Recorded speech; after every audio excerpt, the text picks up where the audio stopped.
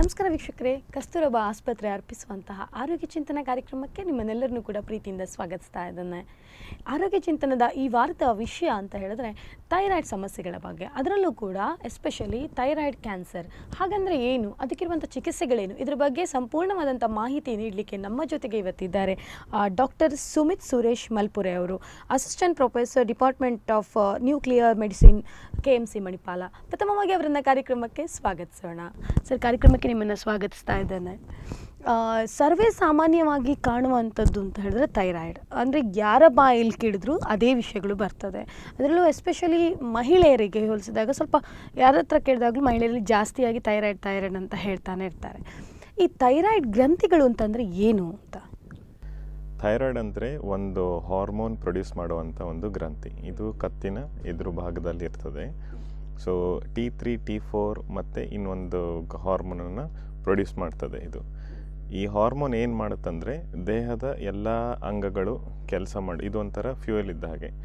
So ಇದರಿಂದ ನಿಮ್ಮ ಮೆದುಳು, ಹಾರ್ಟ್, ಲಿವರ್ ಏನಾದರೂ ಇದು ಯಾವ ಅಂಗಗಳಾದರೂ ಕೂಡ ಅದು ಕೆಲಸ ಮಾಡಲಿಕ್ಕೆ ಕರೆಕ್ಟಾಗಿ ಈ ಹಾರ್ಮೋನ್ ಬೇಕಾಗ್ತದೆ. ಸೊ ಥೈರಾಯ್ಡ್ ಗ್ರಂಥಿ ಇದು ಪೂರ್ತಿ ಇದು ಮೆಟಬಾಲಿಸಮ್ ಅಂತ ಹೇಳ್ತೇವೆ ನಾವು. ಸೊ ಮೆಟಬಾಲಿಸಮ್ ಮೇಂಟೈನ್ ಮಾಡಲಿಕ್ಕೆ ಥೈರಾಯ್ಡ್ ಹಾರ್ಮೋನ್ ಬೇಕು. ಚಿಕ್ಕ ಮಕ್ಕಳಿಂದ ಹಿಡ್ಕೊಂಡು ಎಲ್ಲ ಬೆಳವಣಿಗೆ ಕೂಡ ಥೈರಾಯ್ಡ್ ಹಾರ್ಮೋನ್ ಬೇಕಾಗ್ತದೆ. ಇದರ ಕಾರ್ಯವೈಖರಿಗಳು ಏನು ಅಂತ? ಅದು ಈಗ ಹೇಗಂದರೆ, ಈಗ ಫೀಟಸಿಂದ ಹಿಡ್ಕೊಂಡು ಡೆವಲಪ್ಮೆಂಟಲ್ಲಿ ಅದಕ್ಕೆ ಇದು ಹಾರ್ಮೋನ್ಸ್ ಏನಿರ್ತದಲ್ಲ ತಾಯಿಯಿಂದ ಅದಕ್ಕೆ ಹೋಗ್ತದೆ. ಬಟ್ ಅಲ್ಲಿಂದನೇ ಅದರ ಕೆಲಸ ಸ್ಟಾರ್ಟ್ ಆಗ್ತದೆ, T3 T4. ಸೊ ಪ್ರತಿಯೊಂದು ಸ್ಟೇಜ್ ಡೆವಲಪ್ಮೆಂಟಲ್ಲೂ ಕೂಡ ಈ ಹಾರ್ಮೋನ್ಸ್ ಬೇಕಾಗ್ತದೆ. ಓಕೆ. ಈಗ ಥೈರಾಯ್ಡಿಗೆ ಸಂಬಂಧಪಟ್ಟ ಕಾಯಿಲೆಗಳು ಕೂಡ ಇದೆ, ಅದು ಯಾವುದೆಲ್ಲ ಅಂತ? ಈ ಥೈರಾಯ್ಡಲ್ಲಿ ಕೆಲವೊಂದು ಬಿನೈನ್ ಡಿಸಾರ್ಡರ್ಸ್ ಅಂತ ಹೇಳ್ತೇವೆ. ಬಿನೈನ್ ಮತ್ತು ಮ್ಯಾಲಿಗ್ನೆಂಟ್ ಡಿಸೀಸಸ್ ಇರುತ್ತೆ. ಬಿನೈನಲ್ಲಿ ಹೈಪೋಥೈರಾಯ್ಡಿಸಮ್ ಅಂದರೆ ನಮ್ಮ ಥೈರಾಯ್ಡ್ ಗ್ರಂಥಿ ಕಡಿಮೆ ಕೆಲಸ ಮಾಡಲಿಕ್ಕೆ ಸ್ಟಾರ್ಟ್ ಮಾಡಿದರೆ ಅದನ್ನು ಹೈಪೋಥೈರಾಯ್ಡ್ ಅಂತ ಹೇಳ್ತೇವೆ. ಥೈರಾಯ್ಡ್ ಗ್ರಂಥಿ ಏನಾದ್ರು ಜಾಸ್ತಿ ಕೆಲಸ ಮಾಡ್ಲಿಕ್ಕೆ ಸ್ಟಾರ್ಟ್ ಮಾಡಿದರೆ ಅದನ್ನು ಹೈಪರ್ ಥೈರಾಯ್ಡಿಸಮ್ ಅಂತ ಹೇಳ್ತೇವೆ. ಹೈಪರ್. ಸೊ ಹೈಪೋದಲ್ಲಿ ನಿಮಗೆ ಹಾರ್ಮೋನ್ ಲೆವೆಲ್ ಕಡಿಮೆ ಇರುತ್ತೆ, ಹೈಪರಲ್ಲಿ ಜಾಸ್ತಿ ಇರುತ್ತೆ. ಸೊ ಅದರಿಂದ ಸುಮಾರೆಲ್ಲ ಎಫೆಕ್ಟ್ ಆಗುತ್ತೆ. ಇನ್ನು ಮ್ಯಾಲಿಗ್ನೆಂಟ್ ಕಂಡೀಷನ್ಸಲ್ಲಿ ಡಿಫ್ರೆನ್ಷಿಯೇಟೆಡ್ ಥೈರಾಯ್ಡ್ ಕ್ಯಾನ್ಸರ್ ಅಂದರೆ ಪೆಪಿಲರಿ ಮತ್ತು ಫಾಲಿಕ್ಯುಲರ್ ಥೈರಾಯ್ಡ್ ಕ್ಯಾನ್ಸರ್ ಅಂತ ಹೇಳ್ತೇವೆ. ಇನ್ನೂ ಒಂದು ಸ್ವಲ್ಪ ಅಗ್ರೆಸಿವ್ ವೇರಿಯಂಟ್ಸ್ಗೆ ಹೋದರೆ ಡಿಫ್ರೆನ್ಷಿಯೇಟೆಡ್ ಥೈರಾಯ್ಡ್ ಕ್ಯಾನ್ಸರ್ ಇದೆ, ಪುವರ್ಲಿ ಡಿಫ್ರೆನ್ಷಿಯೇಟೆಡ್ ಮತ್ತು ಅನಾಪ್ಲಾಸ್ಟಿಕ್ ಥೈರಾಯ್ಡ್ ಕ್ಯಾನ್ಸರ್. ಸೊ ಇದು ಒಂದು ಭಾಗ. ಅದು ಥೈರಾಯ್ಡ್ ಗ್ರಂಥಿಯಲ್ಲಿ ಫಾಲಿಕಲ್ಸ್ ಅಂತ ಇರುತ್ತೆ, ಅದರಿಂದ ಬರುವಂಥ ರೋಗಗಳು ಇದು. ಇನ್ನು ಸ್ವಲ್ಪ ಬೇರೆ ಸೆಲ್ಸ್ ಕೂಡ ಇರುತ್ತೆ, ಅದರಿಂದ ಬರುವಂಥ ರೋಗ ಮೆಡ್ಯುಲರಿ ಸಿಎ ಥೈರಾಯ್ಡ್ ಅಂತ ಹೇಳ್ತೇವೆ. ಸೊ ಇದೆಲ್ಲ ಮ್ಯಾಲಿಗ್ನೆಂಟ್ ಡಿಸೀಸಸಲ್ಲಿ ಬರುತ್ತೆ. ಈಗ ಥೈರಾಯ್ಡಲ್ಲಿ ನೀವು ಅದು ಕ್ಯಾನ್ಸರ್ ಕೂಡ ಅಂತ ಹೇಳಿದ್ರೆ, ಈ ಥೈರಾಯ್ಡ್ ಕ್ಯಾನ್ಸರ್ ಅಂದರೆ ಏನು ಅಂತ?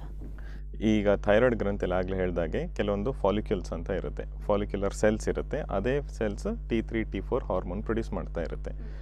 ಸೊ ಈ ಸೆಲ್ಸಲ್ಲಿ ಏನಾದರೂ ಕೆಲವೊಂದು ಮ್ಯೂಟೇಷನ್ ಆಗುತ್ತೆ, ಇಲ್ಲ ಎಕ್ಸ್ಟರ್ನಲಿ ಅಂದರೆ ಏನಾದರೂ ರೇಡಿಯೇಷನ್ ಆಗಿದ್ದು ಆ ಥರ ಎಲ್ಲ ರಿಸ್ಕ್ ಫ್ಯಾಕ್ಟರ್ಸ್ ಕೆಲವೊಂದು ಇರುತ್ತೆ. ಸೊ ಆ ಥರ ಆದಾಗ ಒಂದು ಸೆಲ್ ಕನ್ವರ್ಟ್ ಆಗಿ ಕ್ಯಾನ್ಸರ್ ಆಗ್ತದೆ. ಸೊ ಒಂದೇ ಸೆಲ್ಲು ಡಿವೈಡ್ ಆಗ್ತಾ ಹೋಗುತ್ತೆ.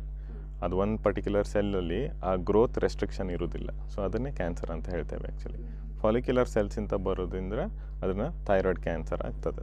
ಓಕೆ. ಈಗ ಈ ಥೈರಾಯ್ಡ್ ಕ್ಯಾನ್ಸರ್ಗೆ ಏನಾದರೂ ಲಕ್ಷಣಗಳು ಅಂತ ಇದೆಯಾ, ರೋಗ ಲಕ್ಷಣಗಳಿದೆಯಾ? ರೋಗ ಲಕ್ಷಣಗಳನ್ನು thyroid cancer particularly most of the patient, ಸುಮಾರು ರೋಗಿಗಳಲ್ಲಿ ಎಸಿಂಪ್ಟಮ್ಯಾಟಿಕ್ ಅಂದರೆ ಯಾವುದೇ ಲಕ್ಷಣಗಳು ಕಾಣೋದಿಲ್ಲ. ಸೊ ಕೆಲವೊಬ್ಬರಲ್ಲಿ ಏನಾಗ್ತದೆ ಅಂದರೆ ಗಂಟುಗಳು ಕಾಣಿಸ್ಕೊಳ್ಳೋಕೆ ಸ್ಟಾರ್ಟ್ ಆಗ್ತದೆ. ಅದು ಥೈರಾಯ್ಡ್ ಗ್ರಂಥಿ ಇರ್ತದಲ್ಲ, ಅದು ದಪ್ಪ ಆಗಿ ಅದನ್ನು ಗಾಯ್ಟರ್ ಅಂತ ಹೇಳ್ತೇವೆ. ಮೊದಲನೇ ಲಕ್ಷಣ ಅದು. ಇನ್ನೊಂದು ಕತ್ತಿನ ಎಲ್ಲ ಎಡ ಮತ್ತು ಬಲಬದಿಯಲ್ಲಿ ಅದು ಗಂಟುಗಳು ಕಾಣಿಸ್ಕೊಳ್ಳೋಕೆ ಹೋದರೆ ಅದು ಲಿಂಫ್ ನೋಡ್ಸ್ ಅಂತ ಹೇಳ್ತೇವೆ. ಅದು ಏನಾದರೂ ದೊಡ್ಡದಾಗೋದು ಈ ಥರ ಇದ್ದರೆ ಅದು ನಮಗೆ ಥೈರಾಯ್ಡ್ ಕ್ಯಾನ್ಸರ್ದು ಒಂದು ಲಕ್ಷಣ. ಅದು ಬಿಟ್ಟರೆ ಥೈರಾಯ್ಡ್ ಕ್ಯಾನ್ಸರ್ ಆಗೋಕ್ಕೂ ಮುಂಚೆನೇ ಈಗ ನಾನು ಹೇಳಿದ್ನಲ್ಲ ಬಿನೈನ್ ಡಿಸಾರ್ಡರ್ಸ್ ಅಂತ, ಹೈಪೋಥೈರಾಯ್ಡ್ ಇಲ್ಲ ಹೈಪರ್ ಥೈರಾಯ್ಡ್ ಪೇಷಂಟ್ ಏನಾದರೂ ಇದ್ದರೆ ಅದು ಕೂಡ ಒಂದು risk factor thyroid cancer develop ಆಗಲಿಕ್ಕೆ. ಸೊ ಹೈಪೋಥೈರಾಯ್ಡ್ ಅಂದರೆ ಅದು ಗಾಯ್ಟ್ರ್ ಅಂತ ಹೇಳ್ತೀವಲ್ಲ, ಥೈರಾಯ್ಡ್ ಗ್ರಂಥಿನೇ ದಪ್ಪಾಗಿರ್ತದೆ. ಸೊ ನಮಗೆ ಕತ್ತಿನ ಎದುರು ಭಾಗದಲ್ಲಿ ಸುಮಾರು ಪೇಷಂಟ್ಸಲ್ಲಿ ಕಾಣಿಸ್ತದೆ. ಆಗ ನಾವು ಕೆಲವೊಂದು ಟೆಸ್ಟ್ ಎಲ್ಲ ಮಾಡಿ ಕ್ಯಾನ್ಸರ್ ಇದೆಯೋ ಇಲ್ವೋ ಅಂತ ಟೆಸ್ಟ್ ಮಾಡ್ತೇವೆ. ಓಕೆ, ಹಾಗಾದರೆ ಈ ಥೈರಾಯ್ಡ್ ಕ್ಯಾನ್ಸರ್ ಬರಲಿಕ್ಕೆ ಕಾರಣ ಏನು ಅಂತ? Usually thyroid cancer external factors ಕಡಿಮೆ. ಒಂದು radiation is one of the external factor, ಅಂದರೆ ಹೊರಗಡೆಯಿಂದ ಅಫೆಕ್ಟ್ ಆಗಿ ಥೈರಾಯ್ಡ್ ಕ್ಯಾನ್ಸರ್ ಬರೋಕ್ಕೆ ಒಂದು ಕಾರಣ ಎಕ್ಸ್ಟರ್ನಲ್ ರೇಡಿಯೇಷನ್. ಅದು ಬಿಟ್ಟರೆ ನಮ್ಮ ದೇಹದಲ್ಲೇ ಸುಮಾರೆಲ್ಲ ಕೆಲವೊಂದು ರಿಸ್ಕ್ ಫ್ಯಾಕ್ಟರ್ಸ್ ಇರ್ತದೆ. ಒಂದು ಹೈಪೋಥೈರಾಯ್ಡಿಸಮ್ ಆಗಿ ಹೇಳಿದಾಗೆ, ಹೈಪೋಥೈರಾಯ್ಡಿಸಮಲ್ಲಿ ಏನಾಗ್ತದೆ ಅಂದರೆ TSH ಜಾಸ್ತಿ ಇರ್ತದೆ. TSH ನಮ್ಮ ಒಂದು ಪಿಟ್ಯೂಟರಿ ಗ್ರಂಥಿ ಇರ್ತದೆ, ಅದರಿಂದ ಬರೋ ಹಾರ್ಮೋನ್. ಅದು ಥೈರಾಯ್ಡನ್ನು ನಾರ್ಮಲ್ ಕೆಲಸ ಮಾಡಲಿಕ್ಕೆ ಮಾಡುವಂಥ ಹಾರ್ಮೋನ್ TSH. ಸೊ TSH ಏನಾದರೂ ಜಾಸ್ತಿ ಯಾವಾಗ ಇರ್ತದೆ ಅಂದರೆ ಥೈರಾಯ್ಡ್ ಗ್ರಂಥಿ ಕಡಿಮೆ ಕೆಲಸ ಮಾಡುವಾಗ TSH ಜಾಸ್ತಿ ಇರ್ತದೆ. So that is one of the risk factor for thyroid cancer. ಅದು ಏನು ಮಾಡ್ತಾರೆ, TSH ಆ್ಯಕ್ಟ್ ಮಾಡಿ ಕೆಲವೊಂದು ನಾಡ್ಯೂಲ್ಸ್ ಕ್ರಿಯೇಟ್ ಆಗುತ್ತೆ ಥೈರಾಯ್ಡ್ ಗ್ರಂಥಿಯಲ್ಲಿ. ಅದರಲ್ಲಿ ಕೆಲವೊಂದು ಮ್ಯಾಲಿಗ್ನೆಂಟ್ ಆಗಿ ಕನ್ವರ್ಟ್ ಆಗ್ಬೋದು. ಇನ್ನು ಕೆಲವೊಂದು ಮ್ಯೂಟೇಷನ್ಸ್ ಇರುತ್ತೆ, ಜೆನೆಟಿಕ್ ಮ್ಯೂಟೇಷನ್ಸ್ ಹೇಳ್ತೇವೆ. ಅದರಲ್ಲಿ BRAF ಮ್ಯೂಟೇಷನ್ ಇರುತ್ತೆ, P53 ಮ್ಯೂಟೇಷನ್ ಇರುತ್ತೆ. ಸೊ ಸುಮಾರು ಈ ಥರ ಮ್ಯೂಟೇಷನ್ಸಲ್ಲಿ ಅದು ಥೈರಾಯ್ಡ್ ಕ್ಯಾನ್ಸರಿಗೆ ಪ್ರೋನ್ ಆಗ್ತಾರೆ ಪೇಷಂಟ್ಸ್ಗಳು. ಓಕೆ, ಬಟ್ ಇದೇ ಕಾರಣ ಅಂತ ಹೇಳಲಿಕ್ಕೆ ಬರೋದಿಲ್ಲ. ಈಗ ಥೈರಾಯ್ಡ್ ಕ್ಯಾನ್ಸರ್ ಅಂತ ಹೇಳಿದ್ರೆ, ಸೊ ಅದನ್ನು ನೀವು ಹೇಳಿದ್ರೆ ಗಂಟೆಗಳ ಮೂಲಕ ನಮಗೆ ಕಂಡುಹಿಡಿಬಹುದು ಅಂತ. ಇದನ್ನು ಹೊರತುಪಡಿಸಿ ಬೇರೆ ಏನಾದರೂ ರೀತಿಯಲ್ಲಿ ಇದನ್ನು ಕಂಡುಹಿಡಲಿಕ್ಕೆ ಸಾಧ್ಯವಾ ಅಂತ? ಬೇರೆ ಅಂದರೆ ನಿಮಗೆ ಫಸ್ಟ್ ಪೇಷಂಟ್ ನಮಗೆ ಬರೋದು ಅಂದರೆ ಥೈರಾಯ್ಡ್ಗೆ ಏನಾದರೂ ಗಂಟು ಕಾಣಿಸ್ಕೊಂಡ್ರೆ ಪೇಷಂಟ್ ಬರ್ತಾನೆ. ಬಂದ ಮೇಲೆ ನಾವು ಸುಮಾರೆಲ್ಲ ಟೆಸ್ಟ್ ಮಾಡ್ತೇವೆ ಅವನಿಗೆ, ಆ ಗಂಟು ಕ್ಯಾನ್ಸರೇ ಹೌದಾ ಅಲ್ವಾ ಅಂತ. ಯಾಕಂದರೆ ಕ್ಯಾನ್ಸರ್ ಇದ್ದರೆ ಮಾತ್ರ ಸರ್ಜರಿ ಮಾಡ್ತಾರೆ. ಕ್ಯಾನ್ಸರ್ ಇಲ್ಲ, ಬಿನೈನ್ ನಾಡ್ಯೂಲ್ ಇದೆ ಅಂತಂದರೆ ಯಾರು ಸರ್ಜರಿ ಮಾಡಲಿಕ್ಕೆ ಹೋಗೋದಿಲ್ಲ. ಸೊ ಅದನ್ನು ಕಂಡು ಹಿಡಿಲಿಕ್ಕೆ ನಮ್ಮ ಹತ್ರ ಸುಮಾರು ಟೆಸ್ಟ್ಗಳು ಇರ್ತದೆ. ಓಕೆ, ಈ ಒಂದು ಥೈರಾಯ್ಡ್ ಕ್ಯಾನ್ಸರ್ಗೆ ಚಿಕಿತ್ಸೆಗಳೇನಾದರೂ ಇದೆಯಾ ಅಂತ? ಥೈರಾಯ್ಡ್ ಕ್ಯಾನ್ಸರ್ ಅಂದರೆ ಫಸ್ಟ್ ಡಿಟೆಕ್ಟ್ ಮಾಡಿದ ಮೇಲೆ, ಅಂದರೆ ಸೂಜಿ ಪರೀಕ್ಷೆಯಿಂದ ನಾವು ಡಿಟೆಕ್ಟ್ ಮಾಡೋದು. ಯೂಶಲಿ ಯಾವುದಾದ್ರೂ ಒಂದು ನಾಡ್ಯೂಲ್ ಬಂತು ಅಂದರೆ ಅದನ್ನು ಸೂಜಿ ಪರೀಕ್ಷೆ ಮಾಡಿ, ಅದರಲ್ಲಿ ಸೂಜಿ ಪರೀಕ್ಷೆಯಲ್ಲಿ ರಿಪೋರ್ಟಲ್ಲಿ ಬರ್ತದೆ ಈ ಥರ ಗಂಟಿದೆ ಅಂತ. ಅದರಲ್ಲಿ ಸುಮಾರು ಕ್ಯಾಟಗರಿ ಇದೆ, ಅದರಲ್ಲಿ ಒಂದು 6 ಕ್ಯಾಟಗರಿ ಇರುತ್ತೆ ಸೂಜಿ ಪರೀಕ್ಷೆ ಮಾಡಿದಾಗ. So 3rd, 4th, 5th, 6th ಕ್ಯಾಟಗರಿಯಲ್ಲಿ ನಾವು ಸರ್ಜರಿ ಮಾಡ್ತೇವೆ. ಸರ್ಜರಿ ಮಾಡಿ ಆಮೇಲೆ ನೋಡ್ತೇವೆ ಅದರಲ್ಲಿ ಯಾವ ಥರ ಇತ್ತಂತ. ಸರ್ಜರಿ ಮಾಡಿದಾದ್ಮೇಲೆ ಪ್ರೂವ್ ಆಗೋದು ಅದು. ಸೊ ಸೂಜಿ ಪರೀಕ್ಷೆಯಲ್ಲಿ ನಮಗೆ ಕ್ಯಾನ್ಸರ್ ಇದೆ ಅನ್ನೋ ಒಂದು ಇದು ಬಂತಂದರೆ, ಸಸ್ಪಿಷನ್ ಬಂತಂದರೆ, ಸೊ ಟೋಟಲ್ ಥೈರಾಯ್ಡಕ್ಟಮಿ ಅಂತ ಹೇಳ್ತಾರೆ ಸರ್ಜರಿ. ಅಂದರೆ ಪೂರ್ತಿ ಥೈರಾಯ್ಡ್ ಗ್ರಂಥಿನ ತೆಗಿತಾರೆ, ಗ್ರಂಥಿನೇ ತೆಗಿತಾರೆ. ತೆಗೆದಾದ್ಮೇಲೆ ನಾವು ಕೆಲವೊಂದು ಟೆಸ್ಟ್ಗಳು ಮಾಡ್ತೇವೆ ಈ ಥೈರಾಯ್ಡ್ ಕ್ಯಾನ್ಸರ್ ಬೇರೆ ಕಡೆ ಎಲ್ಲಾದರೂ ಹಬ್ಬಿದೆಯಾ ಅಂತ ನೋಡಲಿಕ್ಕೆ. ಅದು ಹಬ್ತದೆ ಕೂಡ. ಹೌದು. ಸೊ ಆಮೇಲೆ ರೇಡಿಯೋ ಐಯೋಡಿನ್ ಸ್ಕ್ಯಾನ್ ಅಂತ ಮಾಡ್ತೇವೆ. ಅದರಿಂದ ಮಾಡಿ ಆಮೇಲೆ ಅದರಲ್ಲಿ ಏನಾದರೂ ಪಾಸಿಟಿವ್ ಬಂತಂದರೆ ಮತ್ತೆ ನಾವು ರೇಡಿಯೋ ಐಯೋಡಿನ್ ಥೆರಪಿ ಕೂಡ ಕೊಡ್ತೇವೆ. ಓಕೆ, ಸೊ ಇದೊಂದು ಹೊಸ ವರ್ಡ್ ನಾವು ಕೇಳ್ತಾ ಇರೋಂಥ ರೇಡಿಯೋ ಐಯೋಡಿನ್ ಥೆರಪಿ ಅಂತ ಹೇಳುವಂಥದ್ದು. ಏನಿದು ರೇಡಿಯೋ ಐಯೋಡಿನ್ ಅಂತ ಹೇಳಿದರೆ? ರೇಡಿಯೋ ಐಯೋಡಿನ್ ಅಂದರೆ ಆ್ಯಕ್ಚುಲಿ ರೇಡಿಯೋ ಐಯೋಡಿನ್ದು ಸುಮಾರೆಲ್ಲ ಐಸೋಟೋಪ್ಸ್ ಅಂತ ಇರುತ್ತೆ. ಸೊ ಅದರಿಂದ ಕೆಲವೊಂದು ಕಿರಣಗಳು, ಈಗ ಹೇಗೆ ಕಿರಣ ಇರುತ್ತೆ ಆ ಥರ ಕೆಲವೊಂದು ಕಿರಣಗಳು ಹೊರ ಬರ್ತದೆ. ಅದು ಬೀಟಾ ಪಾರ್ಟಿಕಲ್ ಅಂತ ಕೂಡ ಹೇಳ್ತಾರೆ. ಸೊ ಬೀಟಾ ಪಾರ್ಟಿಕಲ್ ಎಮಿಟ್ ಮಾಡುತ್ತೆ ರೇಡಿಯೋ ಐಯೋಡಿನ್. ಇದು ರೇಡಿಯೋ ಆ್ಯಕ್ಟಿವಿಟಿ ಅದು ಎಲಿಮೆಂಟಲ್ಲೇ ಇರ್ತದೆ, ಅದು ಆ್ಯಟಮ್ ನ್ಯೂಕ್ಲಿಯಸ್ಸಿಂದ ಹೊರ ಬರ್ತದೆ ಬೀಟಾ ಪಾರ್ಟಿಕಲ್. ಸೊ ಈ ಬೀಟಾ ಪಾರ್ಟಿಕಲ್ ಏನಿರ್ತದಲ್ಲ ಅದು ಬಂದು ಆ ಸೆಲ್ಲನ್ನು ಜೆನೆಟಿಕ್ ಲೆವೆಲಲ್ಲಿ ಅದನ್ನು ಬ್ರೇಕ್ ಮಾಡಿ ಆಮೇಲೆ ಸೆಲ್ ಡೆತ್ ಆಗುವಾಗೆ ಮಾಡ್ತದೆ. ಸೊ ರೇಡಿಯೋ ಐಯೋಡಿನ್ ಪರ್ಟಿಕ್ಯುಲರ್ಲಿ ಏನು ಅಂದರೆ ಥೈರಾಯ್ಡ್ ಟಿಶ್ಯೂ ಇರ್ತದಲ್ಲ, ಎಲ್ಲೇ ದೇಹದಲ್ಲಿ ಎಲ್ಲಿ ಥೈರಾಯ್ಡ್ ಟಿಶ್ಯೂ ಇದ್ದರೂ ಕೂಡ, ಅಂದರೆ ಅಕಸ್ಮಾತ್ ರೋಗ ಹಬ್ಬಿದ್ದು ಬೇರೆ ಕಡೆ ಎಲ್ಲಾದರೂ ಹೋಗಿತ್ತಂದರೆ ಥೈರಾಯ್ಡ್ ಟಿಶ್ಯೂ ಅಲ್ಲಿ ಇದು ರೇಡಿಯೋ ಐಯೋಡಿನ್ ಅಪ್ಟೇಕ್ ಆಗ್ತದೆ. So very specific to thyroid tissue ಇದು. ಥೈರಾಯ್ಡ್ ಹೊರತಾಗಿ ಬೇರೆ ಎಲ್ಲೂ ಹೋಗೋದಿಲ್ಲ ತುಂಬ. ಸೊ ಥೈರಾಯ್ಡ್ ಅಲ್ಲಿ ಅದನ್ನು ತಗೊಂಡ ಮೇಲೆ ಅದು ಸೆಲ್ಸನ್ನು ಡಿಸ್ಟ್ರಾಯ್ ಮಾಡ್ತಾ ಹೋಗ್ತದೆ. ಸೊ ಇದು ರೇಡಿಯೋ ಐಯೋಡಿನ್. ಇದು ಅಂದರೆ ಇದೀಗ ಯಾವ ರೀತಿಯಾಗಿ ಕೆಲಸ ಮಾಡುವಂಥದ್ದು? ಅಂದರೆ ಆ ಸೆಲ್ಸ್ಗಳಿಗೆ ಹೋಗಿ, ಹೌದು, ಸೆಲ್ಲಲ್ಲಿ ಜೀನ್ಸ್ ಜೆನೆಟಿಕ್ ಇದಿರ್ತದಲ್ಲ, ಕ್ರೋಮೋಸೋಮ್ ಎಲ್ಲ. ಸೊ ಇದು ರೇಡಿಯೋ ಐಯೋಡಿನ್ ಒಳಗಡೆ ಹೋದ ಮೇಲೆ, ಸೆಲ್ ಒಳಗಡೆ ಹೋದ ಮೇಲೆ ಅದು ಬೀಟಾ ಪಾರ್ಟಿಕಲ್ ರಿಲೀಸ್ ಮಾಡಿ ಅದು ಕ್ರೋಮೋಸೋಮಲ್ ಡ್ಯಾಮೇಜ್ ಕ್ರಿಯೇಟ್ ಮಾಡ್ತದೆ. ಸೊ DNA ಅಂತ ಏನು ಹೇಳ್ತೀವಿ ಅದರಲ್ಲಿ single standard break, double standard break ಅಂತ ಹೇಳ್ತಾರೆ. ಸೊ ಅದನ್ನು ಬ್ರೇಕ್ ಮಾಡಿದ ಮೇಲೆ ಸೆಲ್ ಸರ್ವೈವ್ ಆಗ್ಲಿಕ್ಕೆ ಆಗೋದಿಲ್ಲ. ಆಗ ಅದು ಅಪಾಪ್ಟೋಸಿಸ್ ಆಗ್ತದೆ, ಅಂದರೆ ಸೆಲ್ ನಿಧಾನವಾಗಿ ಸೆಲ್ ಡೆತ್ ಕಡೆ ಹೋಗ್ತದೆ. ಓಕೆ, ಸೆಲ್ ಡೆತ್ ಕಡೆ. ಸೊ ಇದು ಅದು ಥೈರಾಯ್ಡ್ ಟ್ಯೂಮರ್ ಸೆಲ್ ಏನಿರ್ತದಲ್ಲ ಅದ್ರ ಒಳಗಡೆ ಹೋಗಿ DNA ಡ್ಯಾಮೇಜ್ ಮಾಡಿ ಆಮೇಲೆ ಅದನ್ನು ಸಾಯುವ ಹಾಗೆ ಮಾಡ್ತದೆ. ಓಕೆ. ಸೊ ಈಗ ಹಾಗಾದರೆ ಥೈರಾಯ್ಡ್ ಕ್ಯಾನ್ಸರ್ ಚಿಕಿತ್ಸೆಗೆ ಸಂಬಂಧಪಟ್ಟ ಹಾಗೆ ಅಂತ ಹೇಳಿದ್ರೆ ಈಗ ಮೆಡಿಸಿನ್ಸ್ ತಗೊಳ್ತಾ ಇರ್ತಾರೆ ಅಥವಾ ಬೇರೆ ಬೇರೆ ಟ್ರೀಟ್ಮೆಂಟ್ಗಳು ಕೂಡ ಅವರಿಗೆ ಆಗ್ತಾ ಇರ್ತದೆ. ಅಂಥವ್ರಿಗೆ ಏನಾದರೂ ಸೈಡ್ ಎಫೆಕ್ಟ್ಗಳು ಆಗುವಂಥ ಸಂಭವಗಳಿದೆಯಾ? ಸೈಡ್ ಎಫೆಕ್ಟ್ ಅಂದರೆ ಡಿಪೆಂಡ್ ಆಗ್ತದೆ. ಅವರು ಇದು ಫಸ್ಟ್ ಯೂಶ್ವಲಿ ಥೈರಾಯ್ಡ್ ಸರ್ಜರಿ ಮಾಡಿದ್ಮೇಲೆ, ಕ್ಯಾನ್ಸರ್ ಡಿಟೆಕ್ಟ್ ಆದಮೇಲೆ ಸರ್ಜರಿ ಮಾಡಬೇಕು. ಸರ್ಜರಿ ಮಾಡಿ ಆದಮೇಲೆ 1 ತಿಂಗಳು ನಾವು ವೇಟ್ ಮಾಡ್ತೇವೆ. ನಾವು ಅವರಿಗೆ ಎಲ್ಲ ಮೆಡಿಕೇಷನ್ಸ್ ಫಸ್ಟ್ ಸ್ಟಾಪ್ ಮಾಡ್ತೇವೆ. ಥೈರಾಯ್ಡ್ ಸಂಬಂಧಿತ ಮೆಡಿಕೇಷನ್ಸ್ ಏನಿದೆ ಅದನ್ನೆಲ್ಲ ನಿಲ್ಲಿಸ್ತೇವೆ. 1 ತಿಂಗಳಾದಮೇಲೆ ಈ ರೇಡಿಯೋ ಐಡಿನ್ ಸ್ಕ್ಯಾನ್ ಮಾಡೋದು. ಸೊ ಫಸ್ಟ್ ಏನು ಮಾಡೋದಂದರೆ ಅದು ಥೈರಾಯ್ಡ್ ಹಾರ್ಮೋನ್ ಮಾತ್ರೆ ಸಪ್ಲಿಮೆಂಟ್ ಕೊಡಬೇಕು. ಗ್ರಂಥಿ ತೆಗೆದ ಮೇಲೆ ಅದು ಹಾರ್ಮೋನ್ ಸಪ್ಲಿಮೆಂಟ್ ಕೊಡಬೇಕಾಗ್ತದೆ. ಬಟ್ ಅದು 1 ಮಂತ್ ಡಿಲೇ ಮಾಡ್ತೇವೆ ರೇಡಿಯೋ ಐಡಿನ್ ಸ್ಕ್ಯಾನ್ ಮಾಡಲಿಕ್ಕೆ. ಅದೊಂದು. ಇನ್ನು ಕೆಲವೊಂದು ಡಯಟ್ರಿ ರೆಸ್ಟ್ರಿಕ್ಷನ್ಸ್ ಹೇಳ್ತೇವೆ ನಾವು. ಡಯಟ್ರಿ ರೆಸ್ಟ್ರಿಕ್ಷನ್ ಏನು, ಮೀನು ಅಯೋಡಿನ್ ರಿಚ್ ಊಟ ಮಾಡಬಾರ್ದು ಪೇಷಂಟ್. ಉಪ್ಪು ಜಾಸ್ತಿ ಅಂದರೆ ಹೌದು, ಅಯೋಡೈಸ್ಡ್ ಉಪ್ಪು ಆ 1 ತಿಂಗಳು ಮಾತ್ರ, ಆಮೇಲೆ ತಿನ್ಬೋದು. ಸೊ ಕೆಲವೊಂದು ಡಯಟ್ರಿ ರೆಸ್ಟ್ರಿಕ್ಷನ್ಸ್ ಎಲ್ಲ ಹೇಳ್ತೇವೆ. ಅದರಿಂದ ಪುಡಿ ಉಪ್ಪು, ಮೊಟ್ಟೆ, ಮೀಟ್ ತಿನ್ಬೋದು. ಬಟ್ ಸೀ ಫುಡ್, ಫಿಶ್, ಆಮೇಲೆ ಬೇರೆ ಯಾವುದಾದ್ರೂ ಅಲ್ಲಿ ಇದು ಮಾಡೋ ಸೀವೀಡ್ಸ್ ಅದೆಲ್ಲ ತಿನ್ನುವಾಗಿಲ್ಲ. ಸೊ ಇದನ್ನೆಲ್ಲ ನೋಡಿ ಆಮೇಲೆ 1 ತಿಂಗಳಾದಮೇಲೆ ಸ್ಕ್ಯಾನ್ ಮಾಡ್ತೇವೆ. ಓಕೆ. ಸೊ ಅಂದರೆ ಈ ಚಿಕಿತ್ಸೆಯಿಂದಾಗಿ ಮುಂದೆ ರೋಗಿಗೆ ಏನಾದರೂ ಸಮಸ್ಯೆಗಳು ಬರ್ಬೋದಾ? ರೇಡಿಯೋ ಐಡಿನ್ ಫಸ್ಟ್ ಇದಂದರೆ ಚಿಕಿತ್ಸೆಗಿಂತ ನಮಗೆ ಡಿಸೀಸಿಂದನೇ ಇದು.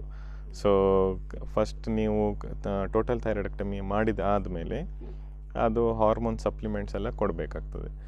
ಸೊ ಫಸ್ಟ್ ಏನಾಗ್ತದೆ, ಅದು 1 ತಿಂಗಳು ನಿಲ್ಲಿಸಿರ್ತೇವಲ್ಲ ನಾವು, ಆ ಟೈಮಲ್ಲಿ ಪೇಷಂಟಿಗೆ ಹೈಪೋಥೈರಾಯ್ಡ್ ಡೆವಲಪ್ ಆಗ್ತದೆ. ಅಂದರೆ ಅವನಲ್ಲಿ ಹಾರ್ಮೋನ್ಸ್ ಇರೋದಿಲ್ಲ. ಸೊ ಪೇಷಂಟ್ ಒಂದು ಸ್ವಲ್ಪ ತೋರ ಆಗ್ತಾ ಹೋಗ್ತಾನೆ, ಮುಖ ಊದ್ಕೊಳ್ಳೋದು, ಹೊಟ್ಟೆ ಹಸಿದೇ ಇರೋದು, ಜೀರ್ಣ ಶಕ್ತಿ ಕಡಿಮೆ ಆಗ್ತದೆ, ಆಮೇಲೆ ಮೋಷನ್ ಸರಿ ಪಾಸ್ ಆಗದೆ ಇರೋದು, ಈ ಥರ ಎಲ್ಲ ತೊಂದರೆಗಳಾಗುತ್ತೆ. ಇವನ್ ಮಾನಸಿಕವಾಗಿ ಕೂಡ ಇನ್ಬ್ಯಾಲೆನ್ಸ್ ಆಗ್ತಾನೆ. ಹೌದು, ಅಂದರೆ ಕೆಲವು ಹಾರ್ಮೋನಿಂದ ಏನಾಗ್ತದೆ ಅಂದರೆ, ಹಾರ್ಮೋನ್ ಇಲ್ಲ ಅಂದರೆ ಪೇಷಂಟ್ ಡಿಪ್ರೆಷನ್ ಕೂಡ ಹೋಗ್ತಾನೆ, ಆ ಥರ. ಸೊ ಮನಸ್ಸಿನ ಚಟುವಟಿಕೆಗಳು ಕೂಡ ನಿಧಾನ ಆಗುತ್ತೆ. ಬಟ್ ಇದು ಸಿವಿಯರ್ ಹೈಪೋಥೈರಾಯ್ಡಲ್ಲಿ ನೋಡ್ತೇವೆ. ಯೂಶಲಿ 4 ವೀಕ್ಸ್ವರೆಗೂ ನಾವು ಸ್ಟಾಪ್ ಮಾಡಿದಾಗ ಹೆಚ್ಚು ಮನಸ್ಸಿನ ಮೇಲೆ ಅಷ್ಟು ಎಫೆಕ್ಟ್ ಆಗೋದಿಲ್ಲ. ಬೇರೆ ಸ್ವಲ್ಪ ಎದೆ ಬಡಿತ ಕಡಿಮೆ ಆಗೋದು, ಅಂದರೆ ಹೊಟ್ಟೆ ಹಸಿದೇ ಇರೋದು, ಪೇಷಂಟ್ ಊಟ ಮಾಡಿದ್ರು ಜೀರ್ಣ ಆಗದೆ ಇರೋದು, ಈ ಥರ ಆಗ್ತದೆ. ಇದು ಜಾಸ್ತಿ ಕೊನೆಯ 1 ವಾರದಲ್ಲಿ ಜಾಸ್ತಿ ಕಾಣಿಸ್ಕೊಳ್ತದೆ. ಬಟ್ ನಾವು ಟ್ರೀಟ್ಮೆಂಟ್ ಕೊಟ್ಟು ನಾವು ಹಾರ್ಮೋನ್ ಸಪ್ಲಿಮೆಂಟ್ ಸ್ಟಾರ್ಟ್ ಮಾಡಿದ ತಕ್ಷಣ ಒಂದು 2 to 3 ವೀಕ್ಸಲ್ಲಿ ಚೇತರಿಸ್ಕೊಳ್ತಾನೆ ಪೇಷಂಟ್, ಮತ್ತೆ ನಾರ್ಮಲಿಗೆ ಬರುತ್ತಾನೆ. ಓಕೆ. ಸೊ ಇಂಥ ಯಾವ ಸಂದರ್ಭದಲ್ಲಿ ಥೈರಾಯ್ಡ್ ಸಮಸ್ಯೆ ಜಾಸ್ತಿ ಕೊಡ್ತದೆ ಅಂತ ಹೇಳಿದ್ರೆ, ಎಸ್ಪೆಷಲಿ ಮಹಿಳೆಯರು ಗರ್ಭಿಣಿಯಾದಂಥ ಒಂದು ಸಂದರ್ಭದಲ್ಲಿ, ಆ ಒಂದು ಸಿಚುವೇಷನಲ್ಲಿ ಸಪೋಸ್ ಅವಳಿಗೆ ಅದು ಕ್ಯಾನ್ಸರ್ ನಿಮಗೆ ಡಿಟೆಕ್ಟ್ ಆಯಿತು ಅಂತ ಆದರೆ ಅಂಥ ಸಂದರ್ಭದಲ್ಲಿ ಏನು ಮಾಡ್ತೀರಾ ಅಂತ? ಗರ್ಭಿಣಿ ಹೆಂಗಸರಲ್ಲಿ ಅಂದರೆ ಫಸ್ಟ್ ನಾವು ನೋಡಬೇಕಾಗ್ತದೆ ಯಾವ ಇದರಲ್ಲಿ ಟ್ರೈಮಿಸ್ಟ್ರಲ್ಲಿ ಇದ್ದಾರೆ ಪೇಷಂಟ್ ಅಂತ.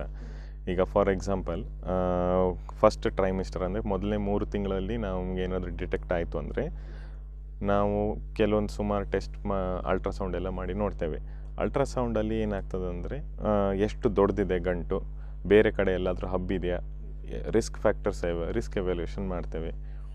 ಮಾಡಿ ಆದಮೇಲೆ ಪೇಷಂಟಿಗೆ ಇಮ್ಮಿಡಿಯೇಟ್ ಸರ್ಜರಿ ಬೇಕು, ತುಂಬ ದೊಡ್ಡದಿದೆ ಗ್ರಂಥಿ, ಆಮೇಲೆ ಅಲ್ಲೇ ಇನ್ಫಿಲ್ಟ್ರೇಟ್ ಮಾಡ್ತಾಯಿದೆ, ಅಂದರೆ ಉಸಿರಾಡುವ ಇದನ್ನು ಇನ್ಫಿಲ್ಟ್ರೇಟ್ ಮಾಡ್ತಾ ಇದೆ, ಯಾವುದಾದ್ರೂ ಒಂದು ಬ್ಲಡ್ ಇದು ವೆಸಲ್ ಇನ್ಫಿಲ್ಟ್ರೇಟ್ ಮಾಡ್ತಾ ಇದೆ ಅಂತಂದಾಗ ಆವಾಗ ನಾವು ಸರ್ಜರಿಗೆ ತಗೊಳ್ತೇವೆ. So surgery is done in 2nd trimester, 3 ಮತ್ತು 6 ತಿಂಗಳ ಮಧ್ಯದಲ್ಲಿ ಪೇಷಂಟ್ ಸರ್ಜರಿ.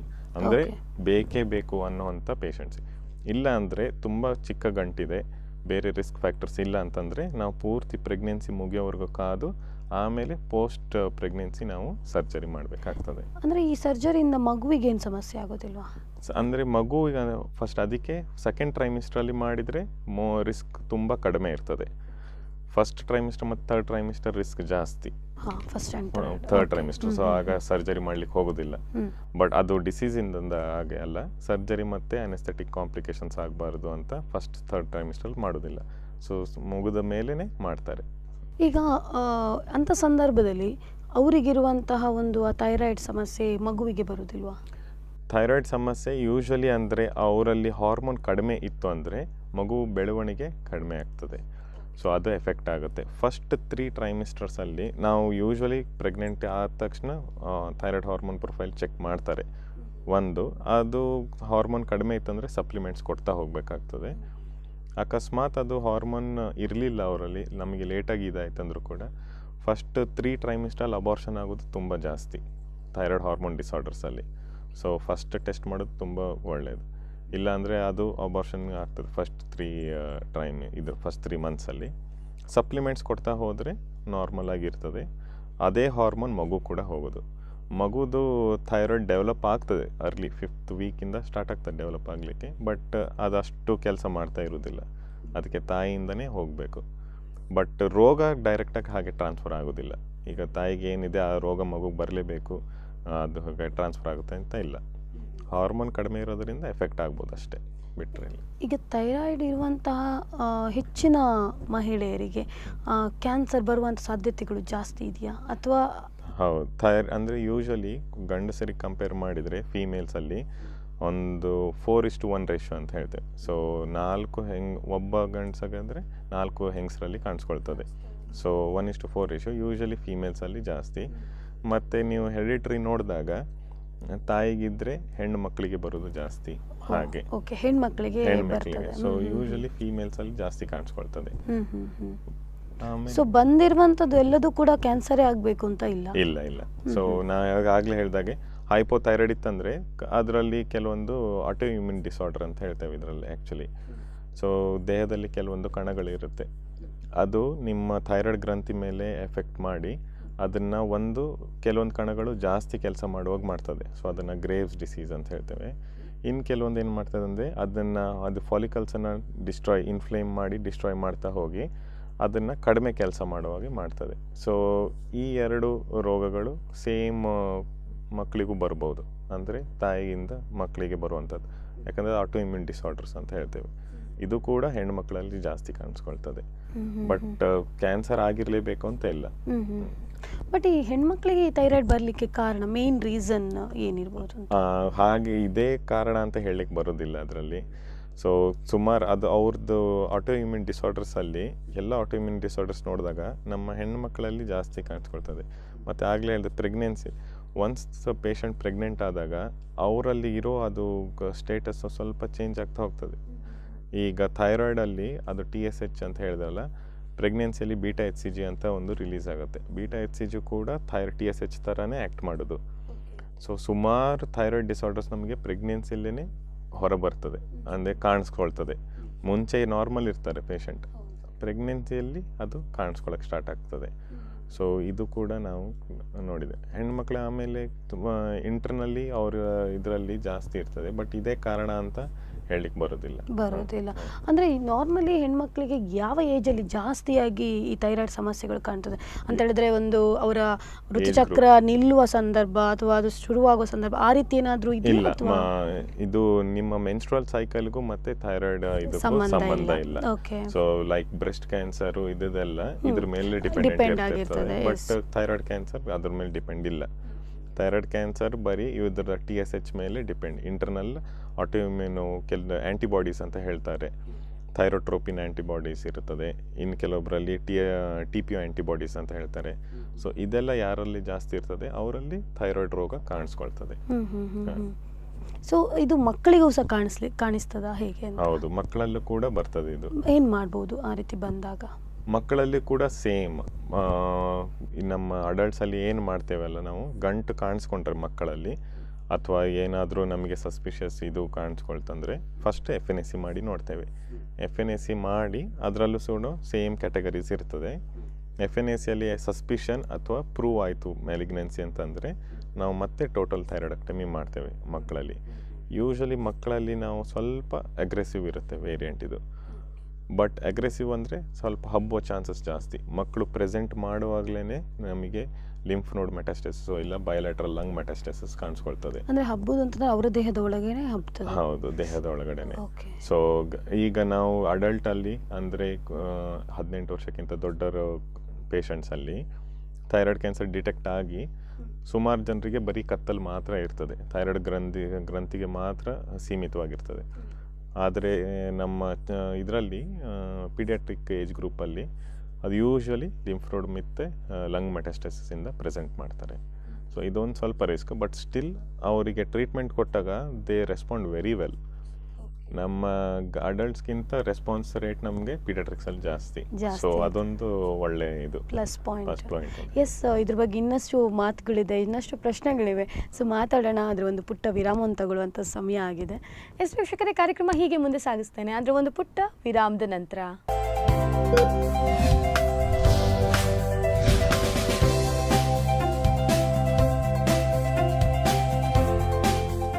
ಪುಟ್ಟ ವಿರಾಮದ ನಂತರ ಕಸ್ತೂರಬಾ ಆಸ್ಪತ್ರೆ ಅರ್ಪಿಸುವಂತಹ ಆರೋಗ್ಯ ಚಿಂತನ ಕಾರ್ಯಕ್ರಮಕ್ಕೆ ನಿಮ್ಮನ್ನೆಲ್ಲರನ್ನೂ ಕೂಡ ಸ್ವಾಗತಿಸ್ತಾ ಇದ್ದೇನೆ. ಬನ್ನಿ ಇನ್ನಷ್ಟು ಥೈರಾಯ್ಡ್ ಕ್ಯಾನ್ಸರ್ಗಳ ಬಗ್ಗೆ ತಿಳ್ಕೊಳ್ಳೋಣ. ನಾವು ವಿರಾಮಕ್ಕೆ ಹೋಗುವ ಮೊದಲು ಮಕ್ಕಳಲ್ಲಿ ಬಂದರೆ ಏನೇನು ಸಮಸ್ಯೆಗಳಾಗ್ತದೆ ಮತ್ತು ಏನು ಟ್ರೀಟ್ಮೆಂಟ್ಗಳಿದೆ ಅಂತ ಹೇಳೋದು ಮಾತಾಡಿದ್ವಿ. ನಾವು ಹೀಗೆ ಮಾತಾಡ್ತಾ ಇರುವಾಗ ನೀವು ಹೇಳಿದ್ರಿ ಒಂದು ಸೂಜಿ ಪರೀಕ್ಷೆಯಿಂದ ನಾವು ಕ್ಯಾನ್ಸರನ್ನು ಕಂಡುಹಿಡಿತೇವೆ ಅಂತ. ಇದನ್ನು ಹೊರತುಪಡಿಸಿದ್ರೆ ಅಥವಾ ಇದನ್ನು ಇನ್ಕ್ಲೂಡ್ ಮಾಡಿದಾಗ ನಿಮ್ಮಲ್ಲಿ ಇನ್ನು ಬೇರೆ ಯಾವ ರೀತಿಯಾಗಿ ಒಂದು ಉಪಕರಣಗಳಿವೆ ಈ ಕ್ಯಾನ್ಸರ್ಗಳನ್ನು ಕಂಡುಹಿಡಿಯಲಿಕ್ಕೆ? ಸೂಜಿ ಪರೀಕ್ಷೆ ಮಾಡೋಕ್ಕೂ ಮುಂಚೆ ನಾವು ಅಲ್ಟ್ರಾಸೌಂಡ್ ಸ್ಕ್ಯಾನ್ ಅಂತ ಮಾಡ್ತೇವೆ. ಅಲ್ಟ್ರಾಸೌಂಡ್ ಸ್ಕ್ಯಾನಲ್ಲಿ ಯಾವುದಾದ್ರೂ ಪೇಷಂಟ್ ನಮಗೆ ಗಾಯ್ಟರಿಂದ, ಅಂದರೆ ಗ್ರಂಥಿ, ದೊಡ್ಡ ಗ್ರಂಥಿ ಹಿಡ್ಕೊಂಡು ಬಂದು ಗಾಯ್ಟರಿಂದ ಪ್ರೆಸೆಂಟ್ ಮಾಡಿದರೆ ನಾವು ಫಸ್ಟ್ ಸ್ಕ್ಯಾನ್ ಸೂಜಿ ಇದು ಮಾಡ್ತೇವೆ, ಅಲ್ಟ್ರಾಸೌಂಡ್ ಸ್ಕ್ಯಾನ್ ಅಂತ ಮಾಡ್ತೇವೆ. ಅಲ್ಟ್ರಾಸೌಂಡ್ ಮತ್ತು ಕೆಲವೊಂದು ಬ್ಲಡ್ ಟೆಸ್ಟ್ ಮಾಡ್ತೇವೆ, ಅವರಲ್ಲಿ ಹಾರ್ಮೋನ್ ಲೆವೆಲ್ ಎಷ್ಟಿದೆ ಅಂತ ನೋಡಲಿಕ್ಕೆ. ಸೊ ಅಕಸ್ಮಾತಾಗಿ ಅದು ಹಾರ್ಮೋನ್ ಲೆವೆಲಲ್ಲಿ ನಮಗೆ TSH ಜಾಸ್ತಿ ಇತ್ತು ಅಂತಂದರೆ ಡೈರೆಕ್ಟ್ ಅಲ್ಟ್ರಾಸೌಂಡ್ ಗೈಡೆಡ್ ಏನಾದರೂ ನಮಗೆ ಗಂಟು ಕಾಣಿಸಿದರೆ FNSC ಮಾಡ್ತೇವೆ. ಅಲ್ಟ್ರಾಸೌಂಡಲ್ಲಿ ಗಂಟು ಕಾಣಿಸಿ ನಮಗೆ ಹಾರ್ಮೋನ್ ಲೆವೆಲ್ ಜಾಸ್ತಿ ಇದೆ, TSH ಕಡಿಮೆ ಇದೆ ಅಂತಂದಾಗ ಸೊ ಥೈರಾಯ್ಡ್ ಸ್ಕ್ಯಾನಲ್ಲಿ ಗೊತ್ತಾಗ್ತದೆ ನಮಗೆ ಯಾವ ಗಂಟಿನಿಂದ ಅಕಸ್ಮಾತ್ ಅದರಲ್ಲಿ ಗಂಟುಗಳಿದ್ದರೆ ಯಾವ ಗಂಟಿನಿಂದ ಸೂಜಿ ಪರೀಕ್ಷೆ ಮಾಡಬೇಕು ಅಂತ. ಸೊ ಥೈರಾಯ್ಡ್ ಸ್ಕ್ಯಾನಲ್ಲಿ ಕೋಲ್ಡ್ ನೋಡ್ಯೂಲ್ ಅಂತ ಹೇಳ್ತಾರೆ, ಹಾಟ್ ನೋಡ್ಯೂಲ್ ಅಂತ ಹೇಳ್ತಾರೆ. ಸೊ ಹಾಟ್ ನೋಡ್ಯೂಲ್ ಅಂದರೆ ಜಾಸ್ತಿ ಕೆಲಸ ಮಾಡುವಂಥ ಗಂಟು. ಆ ಥರ ಇದ್ದಾಗ ಅದು ಬಿನೈನ್ ಆಗಿರ್ತದೆ, ಮ್ಯಾಲಿಗ್ನೆಂಟ್ ಅಂದರೆ ಕ್ಯಾನ್ಸರ್ ಇರುವುದಿಲ್ಲ ಅದು. ಬಟ್ ಖಡಾಖಂಡಿತವಾಗಿ ಹೇಳಲಿಕ್ಕೆ ಬರೋದಿಲ್ಲ. But most of the time ಆಗ ಹಾಟ್ ನೋಡ್ಯೂಲ್ ಇತ್ತಂದರೆ ಬಿನೈನ್ ಅಂತ ಅಂದ್ಕೊಂಡು ನಾವು ನೆಕ್ಸ್ಟ್ ಮಾಡಲಿಕ್ಕೆ ಹೋಗೋದಿಲ್ಲ, ಸೂಜಿ ಪರೀಕ್ಷೆ ಮಾಡಲಿಕ್ಕೆ ಹೋಗೋದಿಲ್ಲ. ಅದರಲ್ಲಿ ಕೋಲ್ಡ್ ನೋಡ್ಯೂಲ್ ಅಂತ ಕಾಣಿಸಿದರೆ ಅದರಲ್ಲಿ ಥೈರಾಯ್ಡ್ ಸ್ಕ್ಯಾನ್ ಮಾಡುವಾಗ ಸೂಜಿ ಪರೀಕ್ಷೆ ಮಾಡ್ತೇವೆ. ಸೊ ಅಲ್ಟ್ರಾಸೌಂಡ್ ಫಸ್ಟ್ ಒಂದು ಮಾಡೋದು. ಅಲ್ಟ್ರಾಸೌಂಡಲ್ಲಿ ಏನಾದರೂ ಗೊತ್ತಾಯಿತು ಅಂದರೆ ನಮಗೆ ಕೆಟ್ಟು ಗಂಟು ಥರ, ಅದರಲ್ಲಿ ಕೆಲವೊಂದು ಕ್ಲಾಸಿಫಿಕೇಷನ್ ಇದೆ, ಥೈರಾಯ್ಡ್ ಸ್ಕ್ಯಾಲ್ಸ್ ಕ್ಲಾಸಿಫಿಕೇಷನ್ ಅಂತ ಮಾಡ್ತೇವೆ. ಅದರಲ್ಲಿ ಕೆಟ್ಟು ಗಂಟು ಥರ ಏನಾದರೂ ಕಾಣಿಸಿದರೆ ಸೂಜಿ ಪರೀಕ್ಷೆ ಮಾಡ್ತೇವೆ. ಸೂಜಿ ಪರೀಕ್ಷೆಯಲ್ಲಿ ಏನಾದರೂ ನಮಗೆ ಪಾಸಿಟಿವ್ ಬಂತು ಕ್ಯಾನ್ಸರಿಗೆ ಅಂತಂದರೆ ನಾವು ಕೆಲವೊಂದು ಇನ್ವೆಸ್ಟಿಗೇಷನ್ ಮಾಡಿಸ್ತಾ ಹೋಗ್ತೇವೆ. ಚೆಸ್ಟ್ ಎಕ್ಸ್ರೇ ಮಾಡ್ತೇವೆ, ಅಂದರೆ ರೋಗ ಎಲ್ಲಾದರೂ ಹಬ್ಬಿದೆ ಅಂತ ನೋಡಲಿಕ್ಕೆ ಚೆಸ್ಟ್ ಎಕ್ಸ್ರೇ ಮಾಡ್ತೇವೆ.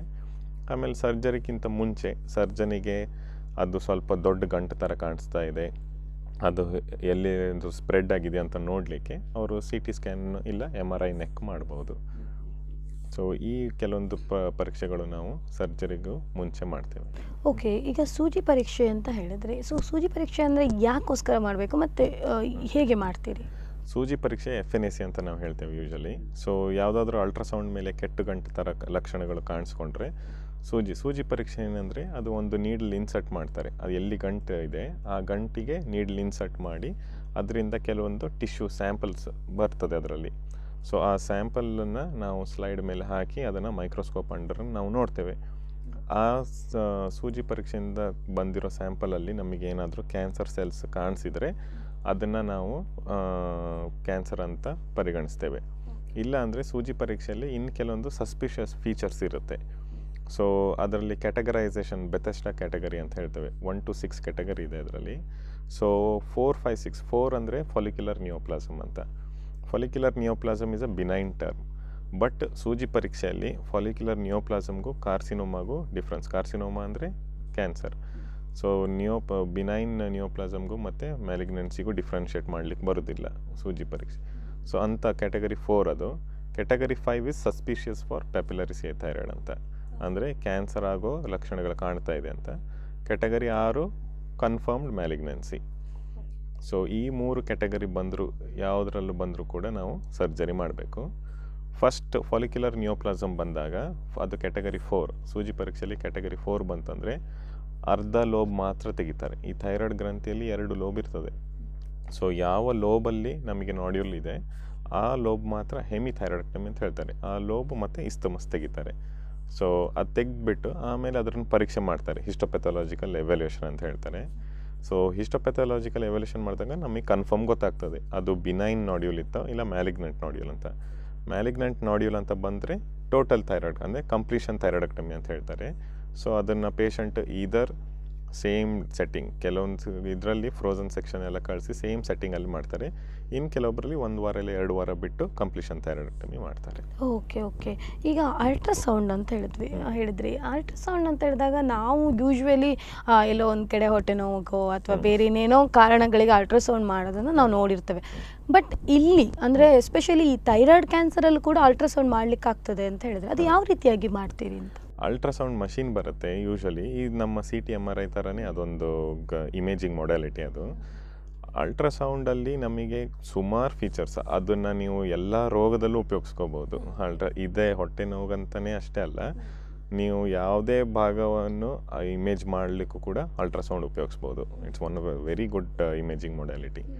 ಸೊ ನಮಗೆ ಗಂಟು ಬಂದಾಗ ನಾವು ಕ್ಲಿನಿಕಲ್ ಎಕ್ಸಾಮಿನೇಷನ್ ಮಾಡ್ತೇವೆ, ಬಟ್ ಕ್ಲಿನಿಕಲ್ ಎಕ್ಸಾಮಿನೇಷನಲ್ಲಿ ನಮಗೆ ಅಷ್ಟು ಕನ್ಫರ್ಮಾಗಿ ಗೊತ್ತಾಗೋದಿಲ್ಲ.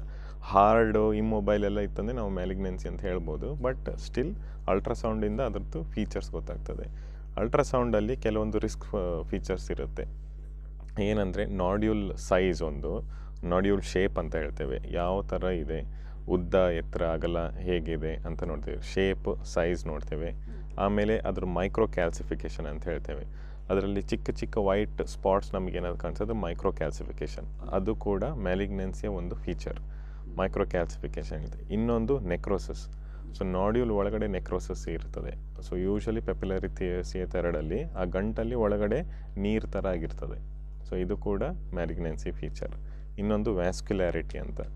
ಸೊ ನಾಡ್ಯೂಲಲ್ಲಿ ಅಲ್ಟ್ರಾಸೌಂಡ್ ಮಾಡುವಾಗ ಪೆರಿಫರಲ್ ವ್ಯಾಸ್ಕ್ಯುಲೇಚರ್ ನೋಡ್ತೇವೆ, ಅದೇನಾದರೂ ಜಾಸ್ತಿ ಆಗಿತ್ತು ಅಂದರೆ ಬ್ಲಡ್ ಫ್ಲೋ, ಆ ಗಂಟಿಗೆ ಬ್ಲಡ್ ಫ್ಲೋ ಜಾಸ್ತಿ ಇತ್ತಂದರೆ ಅಗೇನ್ ಮ್ಯಾಲಿಗ್ನೆನ್ಸಿ ಅಂತ ಅಂದ್ಕೊಳ್ತೇವೆ. ಸೊ ಅದರಲ್ಲಿ ಥೈರಾಯ್ಡ್ಸ್ ಕ್ರೈಟೀರಿಯಾ ಅಂತ ಇದೆ, ಅದರಲ್ಲೂ ಕೂಡ ಸುಮಾರು, ಅದರಲ್ಲಿ 4-5 ಅದರಲ್ಲಿ ಹೀಗೆ ಕೆಟಗರಿ ಇದೆ. ಸೊ ರಿಸ್ಕ್ ಫೀಚರ್ಸ್ ಜಾಸ್ತಿ ಆಗ್ತದೆ, ಕೆಟಗರಿ ಲೆವೆಲ್ ಜಾಸ್ತಿ ಆದಾಗೂ ಮ್ಯಾಲಿಗ್ನೆನ್ಸಿ ಕಡೆ ಹೋಗ್ತದೆ. ಈಗ ಸುಮಾರು ನಾವು ಥೈರಾಯ್ಡ್ಸ್ 1-2 ಇದೆಲ್ಲ ಇತ್ತಂದರೆ ನಾವು ಸೂಜಿ ಪರೀಕ್ಷೆನೇ ಮಾಡ್ಲಿಕ್ಕೆ ಹೋಗೋದಿಲ್ಲ, ಡೈರೆಕ್ಟ್ ಅಲ್ಟ್ರಾಸೌಂಡ್ ನೋಡಿ ಓಕೆ ಬಿನೈನ್ ಇದೆ ಅಂತ ನಮಗೆ ಕನ್ಫರ್ಮ್ ಆದರೆ ಸೂಜಿ ಪರೀಕ್ಷೆನೇ ಮಾಡ್ಲಿಕ್ಕೆ ಹೋಗೋದಿಲ್ಲ. ರಿಸ್ಕ್ ಫ್ಯಾಕ್ಟರ್ಸ್ ಜಾಸ್ತಿ ಇದೆ ಅಂದ್ರೆ ಮಾತ್ರ ಸೂಜಿ ಪರೀಕ್ಷೆ ಮಾಡ್ಲಿಕ್ಕೆ. ಈ ಸೂಜಿ ಪರೀಕ್ಷೆ ಅಂತ ಹೇಳಿದಾಗ ಅದು ಪೇನ್ ಬರುವಂತದ್ದು ಇನ್ವೆಸಿವ್ ಮೆಥಡ್. ಸೊ ಯೂಶುವಲಿ ನಾವು ಬಿನೈನ್ ಅಲ್ಲಿ ಮಾಡ್ಲಿಕ್ಕೆ ಹೋಗೋದಿಲ್ಲ. ಸಸ್ಪಿಷಿಯಸ್ ಕ್ಯಾರೆಕ್ಟರಿಸ್ಟಿಕ್ ನಮಗೆ ಕಾಣಿಸ್ತು ಅಲ್ಟ್ರಾಸೌಂಡ್ ಅಲ್ಲಿ ಅಂದ್ರೆ ಮಾತ್ರ ಸೂಜಿ ಪರೀಕ್ಷೆ ಮಾಡ್ಲಿಕ್ಕೆ ಹೋಗ್ತೀರಾ. ಚೆಸ್ಟ್ ಎಕ್ಸ್ರೇ ಅಂತ ಹೇಳಿದ್ರಿ, ಚೆಸ್ಟ್ ಎಕ್ಸ್ರೇ ಯೂಶುವಲಿ ಸರ್ಜರಿ ಈಗ ಪ್ರೂವ್ ಆಯಿತು ಮ್ಯಾಲಿಗ್ನೆನ್ಸಿ ಅಂತಂದರೆ ಸರ್ಜರಿಗೂ ಮುಂಚೆ ಯೂಶುವಲಿ ಒಂದು ಚೆಸ್ಟ್ ಎಕ್ಸ್ರೇ ಮಾಡೇ ಮಾಡ್ತಾರೆ ಅವರು, ಅನೆಸ್ಥೆಟಿಕ್ ಅಂದರೆ ಲಂಗ್ಸ್ ಎಲ್ಲ ಹೇಗೆ ಕೆಲಸ ಮಾಡೋದು. ಇನ್ನೊಂದು ಚೆಸ್ಟ್ ಎಕ್ಸ್ರೇ ಮಾಡೋದ್ರಿಂದ ನಮಗೆ ಲಂಗ್ಸಿಗೆ ಏನಾದರೂ ಹಬ್ಬಿದೆಯಾ ಇದು ಅಂತ ಗೊತ್ತಾಗ್ತದೆ. ಸೊ ಹಾಗಾಗಿ ಒಂದು ಚೆಸ್ಟ್ ಎಕ್ಸ್ರೇ ಮಾಡ್ತೇವೆ ಅಷ್ಟೇ, ಅದು ಬಿಟ್ಟರೆ ಏನಿಲ್ಲ. ಓಕೆ. ಸೊ ಇದಕ್ಕೂ CT ಸ್ಕ್ಯಾನಿಗೂ ಏನು ಸಂಬಂಧ ಅಂತ? CT ಸ್ಕ್ಯಾನ್ನಲ್ಲಿ ನಿಮ್ಮ ನಾಡ್ಯೂಲ್ ಏನಿದೆ ಅದೇನು ತುಂಬ ದೊಡ್ಡದಿತ್ತು, ಸರ್ಜರಿ ಮಾಡೋಕ್ಕೂ ಮುಂಚೆ ಅದನ್ನು ಇವ್ಯಾಲ್ಯೂಯೇಷನ್ ಮಾಡಬೇಕಾಗ್ತದೆ. ಯೂಶಲಿ 1-2 ಸೆಂಟಿಮೀಟರ್ಸ್ ಇತ್ತು, ಥೈರಾಯ್ಡ್ ಗ್ರಂಥಿಯಲ್ಲೇ ಇತ್ತು ಅಂತಂದರೆ ಅಲ್ಟ್ರಾಸೌಂಡಲ್ಲಿ ಅವರು ಮತ್ತೆ CT ಸ್ಕ್ಯಾನ್ ಎಲ್ಲ ಮಾಡಲಿಕ್ಕೆ ಹೋಗೋದಿಲ್ಲ. CT ಸ್ಕ್ಯಾನ್ ಇಂಡಿಕೇಟೆಡ್ ಅಲ್ಲ ಥೈರಾಯ್ಡ್ ಕ್ಯಾನ್ಸರಲ್ಲಿ. ಬಟ್ ಸ್ಟಿಲ್ ಈಗ T3 ಎಕ್ಸ್ಟೆನ್ಷನ್ ಇತ್ತು, ಥೈರಾಯ್ಡ್ ಗ್ರಂಥಿ ಬಿಟ್ಟು ಆ ಗಂಟು ಹೊರಗಡೆ ಎಲ್ಲ ಹಬ್ಕೊಂಡಿತ್ತು ಅಂದರೆ ಅದಕ್ಕೂ ಮುಂಚೆ ಒಂದು ಇಮೇಜಿಂಗ್ ಮಾಡಿ ನೋಡ್ತಾರೆ. ಅಂದರೆ ಅವರಿಗೆ ಎಷ್ಟು ಮಾರ್ಜಿನ್ ಎಷ್ಟು ತೆಗಿಬೇಕಾಗ್ತದೆ, ಅಂದರೆ ಎಲ್ಲೆಲ್ಲಿ ಇನ್ವೇಡ್ ಆಗಿದೆ ಅದೆಲ್ಲ ನೋಡಲಿಕ್ಕೆ ಬಿಫೋರ್ ಸರ್ಜರಿ ಒಂದು ಸ್ವಲ್ಪ ಬೇಕಾಗ್ತದೆ. ಆಗ CT ಸ್ಕ್ಯಾನ್ ಇಲ್ಲ MRI. CT ಸ್ಕ್ಯಾನ್ಗಿಂತ MRI is indicated. ಯಾಕಂದರೆ CT ಸ್ಕ್ಯಾನಲ್ಲಿ ಕಾಂಟ್ರಾಸ್ಟ್ ಕೊಡ್ತೇವೆ, ಕಾಂಟ್ರಾಸ್ಟಲ್ಲಿ ಅಯೋಡಿನ್ ಇರ್ತದೆ. ಸೊ ನಾವು ಕಾಂಟ್ರಾಸ್ಟ್ ಇಂಜೆಕ್ಟ್ ಮಾಡಿ CT ಸ್ಕ್ಯಾನ್ ಮಾಡಿದರೆ ನೆಕ್ಸ್ಟ್ 1 ತಿಂಗಳಲ್ಲಿ ಏನಾಗ್ತದೆ ಅಂದರೆ ಆ ಅಯೋಡಿನ್ನ ನಾವು ರೇಡಿಯೋ ಐಡಿನ್ ಟ್ರೀಟ್ಮೆಂಟ್ ಅಂತ ಹೇಳಿದ್ನಲ್ಲ, ಸೊ ರೇಡಿಯೋ ಐಡಿನ್ ಟ್ರೀಟ್ಮೆಂಟ್ ಕೊಟ್ಟಾಗ ಈ ಅಯೋಡಿನ್ ಅದನ್ನು ಬ್ಲಾಕ್ ಮಾಡೋ ಚಾನ್ಸಸ್ ಇರ್ತದೆ. ಹಾಗಾಗಿ ನಾವು ಯೂಶಲಿ CCT ಅಂತ ಹೇಳ್ತೇವೆ, ಕಾಂಟ್ರಾಸ್ಟ್ ಎನ್ಹಾನ್ಸ್ಡ್ CT ಸ್ಕ್ಯಾನ್ ಅಂತ, ಅದನ್ನು ನಾವು ಅವಾಯ್ಡ್ ಮಾಡ್ತೀರಾ. ಈಗ ಬೇರೆ ಕ್ಯಾನ್ಸರಲ್ಲಿರುವ ಹಾಗೆ ಥೈರಾಯ್ಡ್ ಕ್ಯಾನ್ಸರಿಗೂ ಕೂಡ ಸ್ಟೇಜ್ಗಳಿದೆಯಾ? ಅಂದರೆ ಇದು first stage, second stage, final stage ಅಂತ? Thyroid cancer very ಇಂಡೋಲೆಂಟ್ disease. ಇಂಡೋಲೆಂಟ್ ಅಂದರೆ ತುಂಬ ನಿಧಾನ ಬೆಳೆಯುವಂಥ ರೋಗ ಇದು. ಬೇರೆ ಕ್ಯಾನ್ಸರ್ಗೆ ಕಂಪೇರ್ ಮಾಡಿದರೆ ಇದು one of the most ಇಂಡೋಲೆಂಟ್ cancer. ನಿಮಗೆ T1 ಟ್ಯೂಮರ್ ಅಂತ ಮೈಕ್ರೋಕಾರ್ಸಿನೋಮಾ ಅಂತ ಹೇಳ್ತೇವೆ, ಚಿಕ್ಕ ಗಂಟು ಇತ್ತು ಥೈರಾಯ್ಡ್ ಗ್ರಂಥಿಯಲ್ಲಿ ಅಂತಂದರೆ ಸರ್ಜರಿ ಮಾಡ್ದೇ ಹಾಗೇ ಕಾದು ನೋಡ್ಬೋದು. ಸುಮಾರು ಪೇಷಂಟ್ಸಲ್ಲಿ ಗಂಟುಗಳಿರುತ್ತೆ. ಈಗ ನಮಗೆ ಕಾಣಿಸದೇ ಇರ್ಬೋದು, 100 ಜನರಲ್ಲಿ 40% of the population has thyroid nodules. So ಒಂದು 10 ಜನ ತೊಗೊಂಡ್ರೆ 4 ಜನರಲ್ಲಿ ಥೈರಾಯ್ಡ್ ಗ್ರಂಥಿ ನಾಡ್ಯೂಲ್ ಇರ್ತದೆ. ಬಟ್ ನಮಗೆ ಗೊತ್ತಾಗೋದಿಲ್ಲ, ಯಾಕಂದರೆ ಅದು ಅಷ್ಟು ದೊಡ್ಡದಾಗಿ ಹೊರಗೆ ಕಾಣೋದಿಲ್ಲ. ಸೊ ಈಗ ನಮ್ಮ ಎಲ್ಲರಲ್ಲೂ ಪರೀಕ್ಷೆ ಮಾಡೋದಿಲ್ಲ, ಹಾಗಾಗಿ ಮಿಸ್ ಆಗ್ತದೆ. ಸೊ ಏನಾದ್ರೂ ಅಂತ ಕೇಸ್ ಬಂದಾಗ ಮಾತ್ರ ಹೋಗಿ ಪರೀಕ್ಷೆ ಮಾಡ್ತೇವೆ. ಮೈಕ್ರೋಕಾರ್ಸಿನೋಮಾ ಡಿಟೆಕ್ಟ್ ಆದರೆ ಬೇರೆ ಎಲ್ಲೂ ಹಬ್ಬಿಲ್ಲ, ಅಂದರೆ ಅಲ್ಟ್ರಾಸೌಂಡ್ ಮಾಡಿ ನೋಡ್ತೇವೆ, ಲಿಂಫ್ ನೋಡ್ಸ್ ಎಲ್ಲ ಏನೂ ಇಲ್ಲ, ತುಂಬ ಚಿಕ್ಕ ಗಂಟಿದೆ ಅಂತಂದರೆ ಬರೀ ಕಾದು ನೋಡ್ಬೋದು, ಯಾವುದೇ ಟ್ರೀಟ್ಮೆಂಟ್ ಇಲ್ಲದೆ. ಸೊ ಅಷ್ಟು ಒಂದು ಇಂಡೋಲೆಂಟ್ ಡಿಸೀಸ್ ಇರ್ತದೆ ಥೈರಾಯ್ಡ್ ಕ್ಯಾನ್ಸರ್. ಆಮೇಲೆ ದೊಡ್ಡದಿತ್ತಂದರೆ ನಾವು ಆಗ ಹೇಳಿದ ಟ್ರೀಟ್ಮೆಂಟ್ ಮಾಡ್ಬೋದು. ಆದರೆ ಇದರಲ್ಲೂ ಕೂಡ ಸ್ಟೇಜ್ಗಳು ಏನೇನಿದೆ ಅಂದರೆ 45 ಇಯರ್ಸ್, ಈಗ ಅದು ಆ್ಯಕ್ಚುಲಿ ಚೇಂಜ್ ಆಗ್ತಾಯಿದೆ. ಮೋಸ್ಟ್ಲಿ 2019 ಈ ವರ್ಷ ಇಲ್ಲ 2020 ಚೇಂಜ್ ಆಗ್ಬೋದು. ಸೊ ಯೂಶಲಿ 45 ಇಯರ್ಸ್ಗೂ ಕಡಿಮೆ ಇರೋ ಅಂಥ ರೋಗಿಗಳಲ್ಲಿ ಮೆಟಾಸ್ಟಾಸಿಸ್ ಇಲ್ಲದೆ ಇರೋ ಪೇಷಂಟ್, ಮೆಟಾಸ್ಟಾಸಿಸ್ ಅಂದರೆ ಥೈರಾಯ್ಡ್ ಗ್ರಂಥಿ ಬಿಟ್ಟು ಲಂಗ್ಸು, ಬೋನಿಗೆ, ಲಿವರಿಗೆ ಎಲ್ಲಿ ಹಬ್ಬಿದ್ರೆ ಅದನ್ನು ಸ್ಟೇಜ್ 2 ಅಂತ ಕನ್ಸಿಡರ್ ಮಾಡ್ತೇವೆ, ಲೆಸ್ ದ್ಯಾನ್ 45. ಇನ್ನು ಉಳಿದಿದ್ದು ಎಲ್ಲ ಪೇಷಂಟ್ಸ್ ಕೂಡ ಸ್ಟೇಜ್ 1 ಬರೋದು. ಹೌದು, ಅವರು ನಾಡ್ಯೂಲ್ ಸೈಜ್ ಎಷ್ಟೇ ದೊಡ್ಡದಿರಲಿ, ಲಿಂಫ್ ನೋಡ್ ಮೆಟಾಸ್ಟಾಸಿಸ್ ಇರಲಿ, ಅದನ್ನು ಸ್ಟೇಜ್ 1 ಅಂತಲೇ ನಾವು ಕನ್ಸಿಡರ್ ಮಾಡೋದು. ಬಟ್ 45 ಇಯರ್ಸ್ ಆದಮೇಲೆ ಆ ಏಜ್ ಗ್ರೂಪಲ್ಲಿ stage 1 tumour, stage 2, stage 3, stage 4 4 stages ಇರುತ್ತೆ. ಸ್ಟೇಜ್ 1 ಟ್ಯೂಮರ್ ಸೈಜ್ ಮೇಲೆ ಡಿಪೆಂಡ್ ಇರುತ್ತೆ. Tumour size less than 2 centimetre, 2 to 4 centimetre, more than 4 centimetre ಅಂತ T2, T1, T2, T3 ಅಂತೆಲ್ಲ ಮಾಡ್ತೇವೆ. ಲಿಂಫ್ ನೋಡ್ ಮೆಟಾಸ್ಟಾಸಿಸ್ ಬಂತಂದರೆ ಸೆಂಟ್ರಲ್ ಗ್ರೂಪ್ ಮತ್ತು ಲ್ಯಾಟ್ರಲ್ ಗ್ರೂಪ್ ಅಂತ ಹೇಳಿರುತ್ತೆ. ಸೆಂಟ್ರಲ್ ಗ್ರೂಪಲ್ಲಿ ಇತ್ತಂದರೆ ಅದು ಸ್ಟೇಜ್ 3 ಆಗುತ್ತೆ, ಲ್ಯಾಟ್ರಲ್ ಗ್ರೂಪ್ಗೆ ಹೋದರೆ ಸ್ಟೇಜ್ 4A ಆಗ್ತದೆ. ಸೊ ಆಮೇಲೆ ಡಿಸ್ಟೆಂಟ್ ಮೆಟಾಸ್ಟಾಸಿಸ್ ಇದ್ದರೆ ಸ್ಟೇಜ್ 4B ಆಗ್ತದೆ. ಈ ಥರ ಕ್ಯಾಟಗರೈಸ್ ಮಾಡ್ತೇವೆ. ಬಟ್ ಸ್ಟಿಲ್ ಏನು ಸ್ಟೇಜ್ ಇದ್ದರೂ ಕೂಡ ಪೇಷಂಟಿಗೆ ಇದು one of the curable cancers.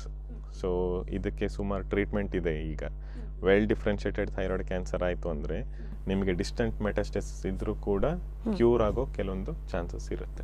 Okay, ಈಗ ರೇಡಿಯೋ ಐಡಿನ್ ಅಂತ ಹೇಳಿದ್ರಿ. ಸೊ ಇದು ಯಾವ ಸ್ಟೇಜಲ್ಲಿ ಈ ಒಂದು ಚಿಕಿತ್ಸೆಯನ್ನು ಮಾಡ್ತಾರೆ? ಇದು radio iodine is indicated in stages 2 ಮತ್ತು ಲೇಟರ್. ಈಗ ಮೈಕ್ರೋಕಾರ್ಸಿನೋಮಾ ಹೇಳಿದ್ನಲ್ಲ ಆಗಲೇ, ಲೆಸ್ ದ್ಯಾನ್ 1 ಸೆಂಟಿಮೀಟರ್ ಟ್ಯೂಮರ್ ಇತ್ತು, ಬೇರೆ ಕಡೆ ಎಲ್ಲೂ ಹಬ್ಬಿಲ್ಲ ಅಂತಂದರೆ ನಾವು ರೇಡಿಯೋ ಐಡಿನ್ ಟ್ರೀಟ್ಮೆಂಟ್ ಕೊಡ್ಲಿಕ್ಕೆ ಹೋಗೋದಿಲ್ಲ. ಒಂದು ನೆಕ್ಸ್ಟ್ ಏನಂದರೆ TG ಅಂತ, ಥೈರೋಗ್ಲೋಬ್ಯುಲಿನ್ ಅಂತ ಒಂದು ಮೆಷರ್ ಮಾಡ್ತೇವೆ ನಾವು. ಸರ್ಜರಿ ಆಗಿ 1 ತಿಂಗಳಾದ ಮೇಲೆ ನಾವು ಅಯೋಡಿನ್ ಹೋಲ್ ಬಾಡಿ ಸ್ಕ್ಯಾನ್ ಮಾಡ್ತೇವೆ, ಮತ್ತು TG ಮತ್ತು ATA, ಥೈರೋಗ್ಲೋಬ್ಯುಲಿನ್ ಮತ್ತು ಥೈರೋಗ್ಲೋಬ್ಯುಲಿನ್ ಆ್ಯಂಟಿಬಾಡಿ, ಈ 3 ಪರೀಕ್ಷೆ ಮಾಡಿ ನೋಡ್ತೇವೆ. ಇದು 2 ಟ್ಯೂಮರ್ ಮಾರ್ಕರ್ಸ್, ಥೈರೋಗ್ಲೋಬ್ಯುಲಿನ್ ಮತ್ತು ಇದು ATA is not a correct tumour marker, TG ಇರ್ತದೆ. TG ಲೆವೆಲ್ ನೋಡಿಕೊಂಡು ನಾವು ರೇಡಿಯೋ ಐಡಿನ್ ಟ್ರೀಟ್ಮೆಂಟ್ ಪ್ಲ್ಯಾನ್ ಮಾಡ್ತೇವೆ.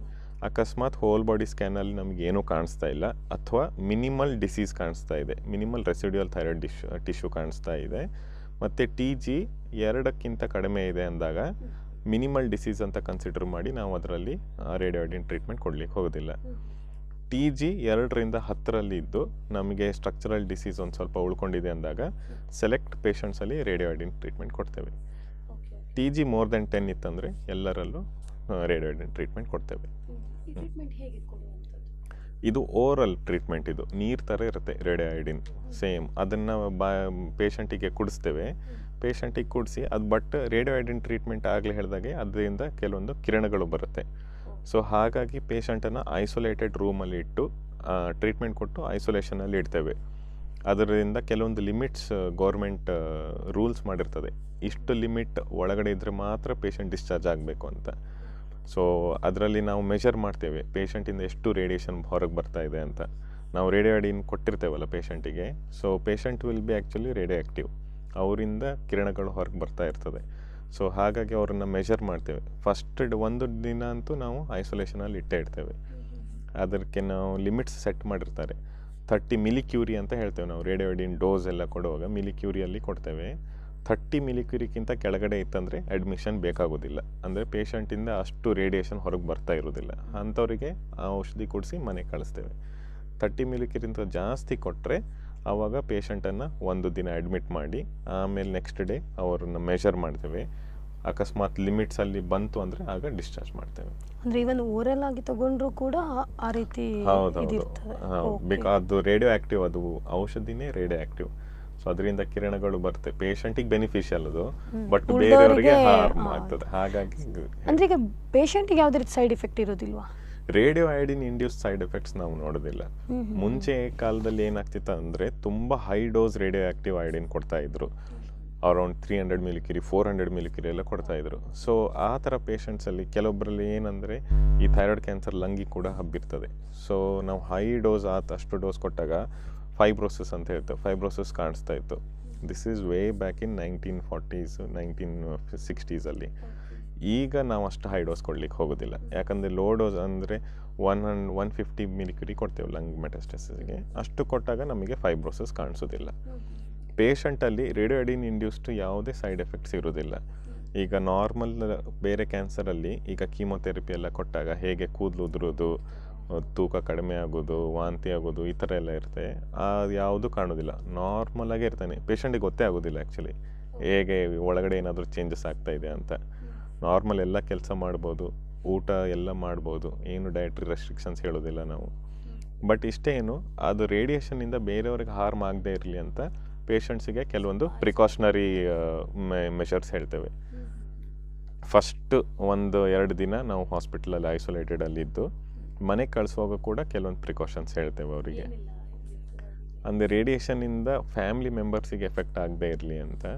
ಸೊ ಯೂಶ್ವಲಿ ಏನು, ಈ ರೇಡಿಯೇಷನ್ನಿಂದ most affected population is pregnant woman ಮತ್ತು ಮಕ್ಕಳು.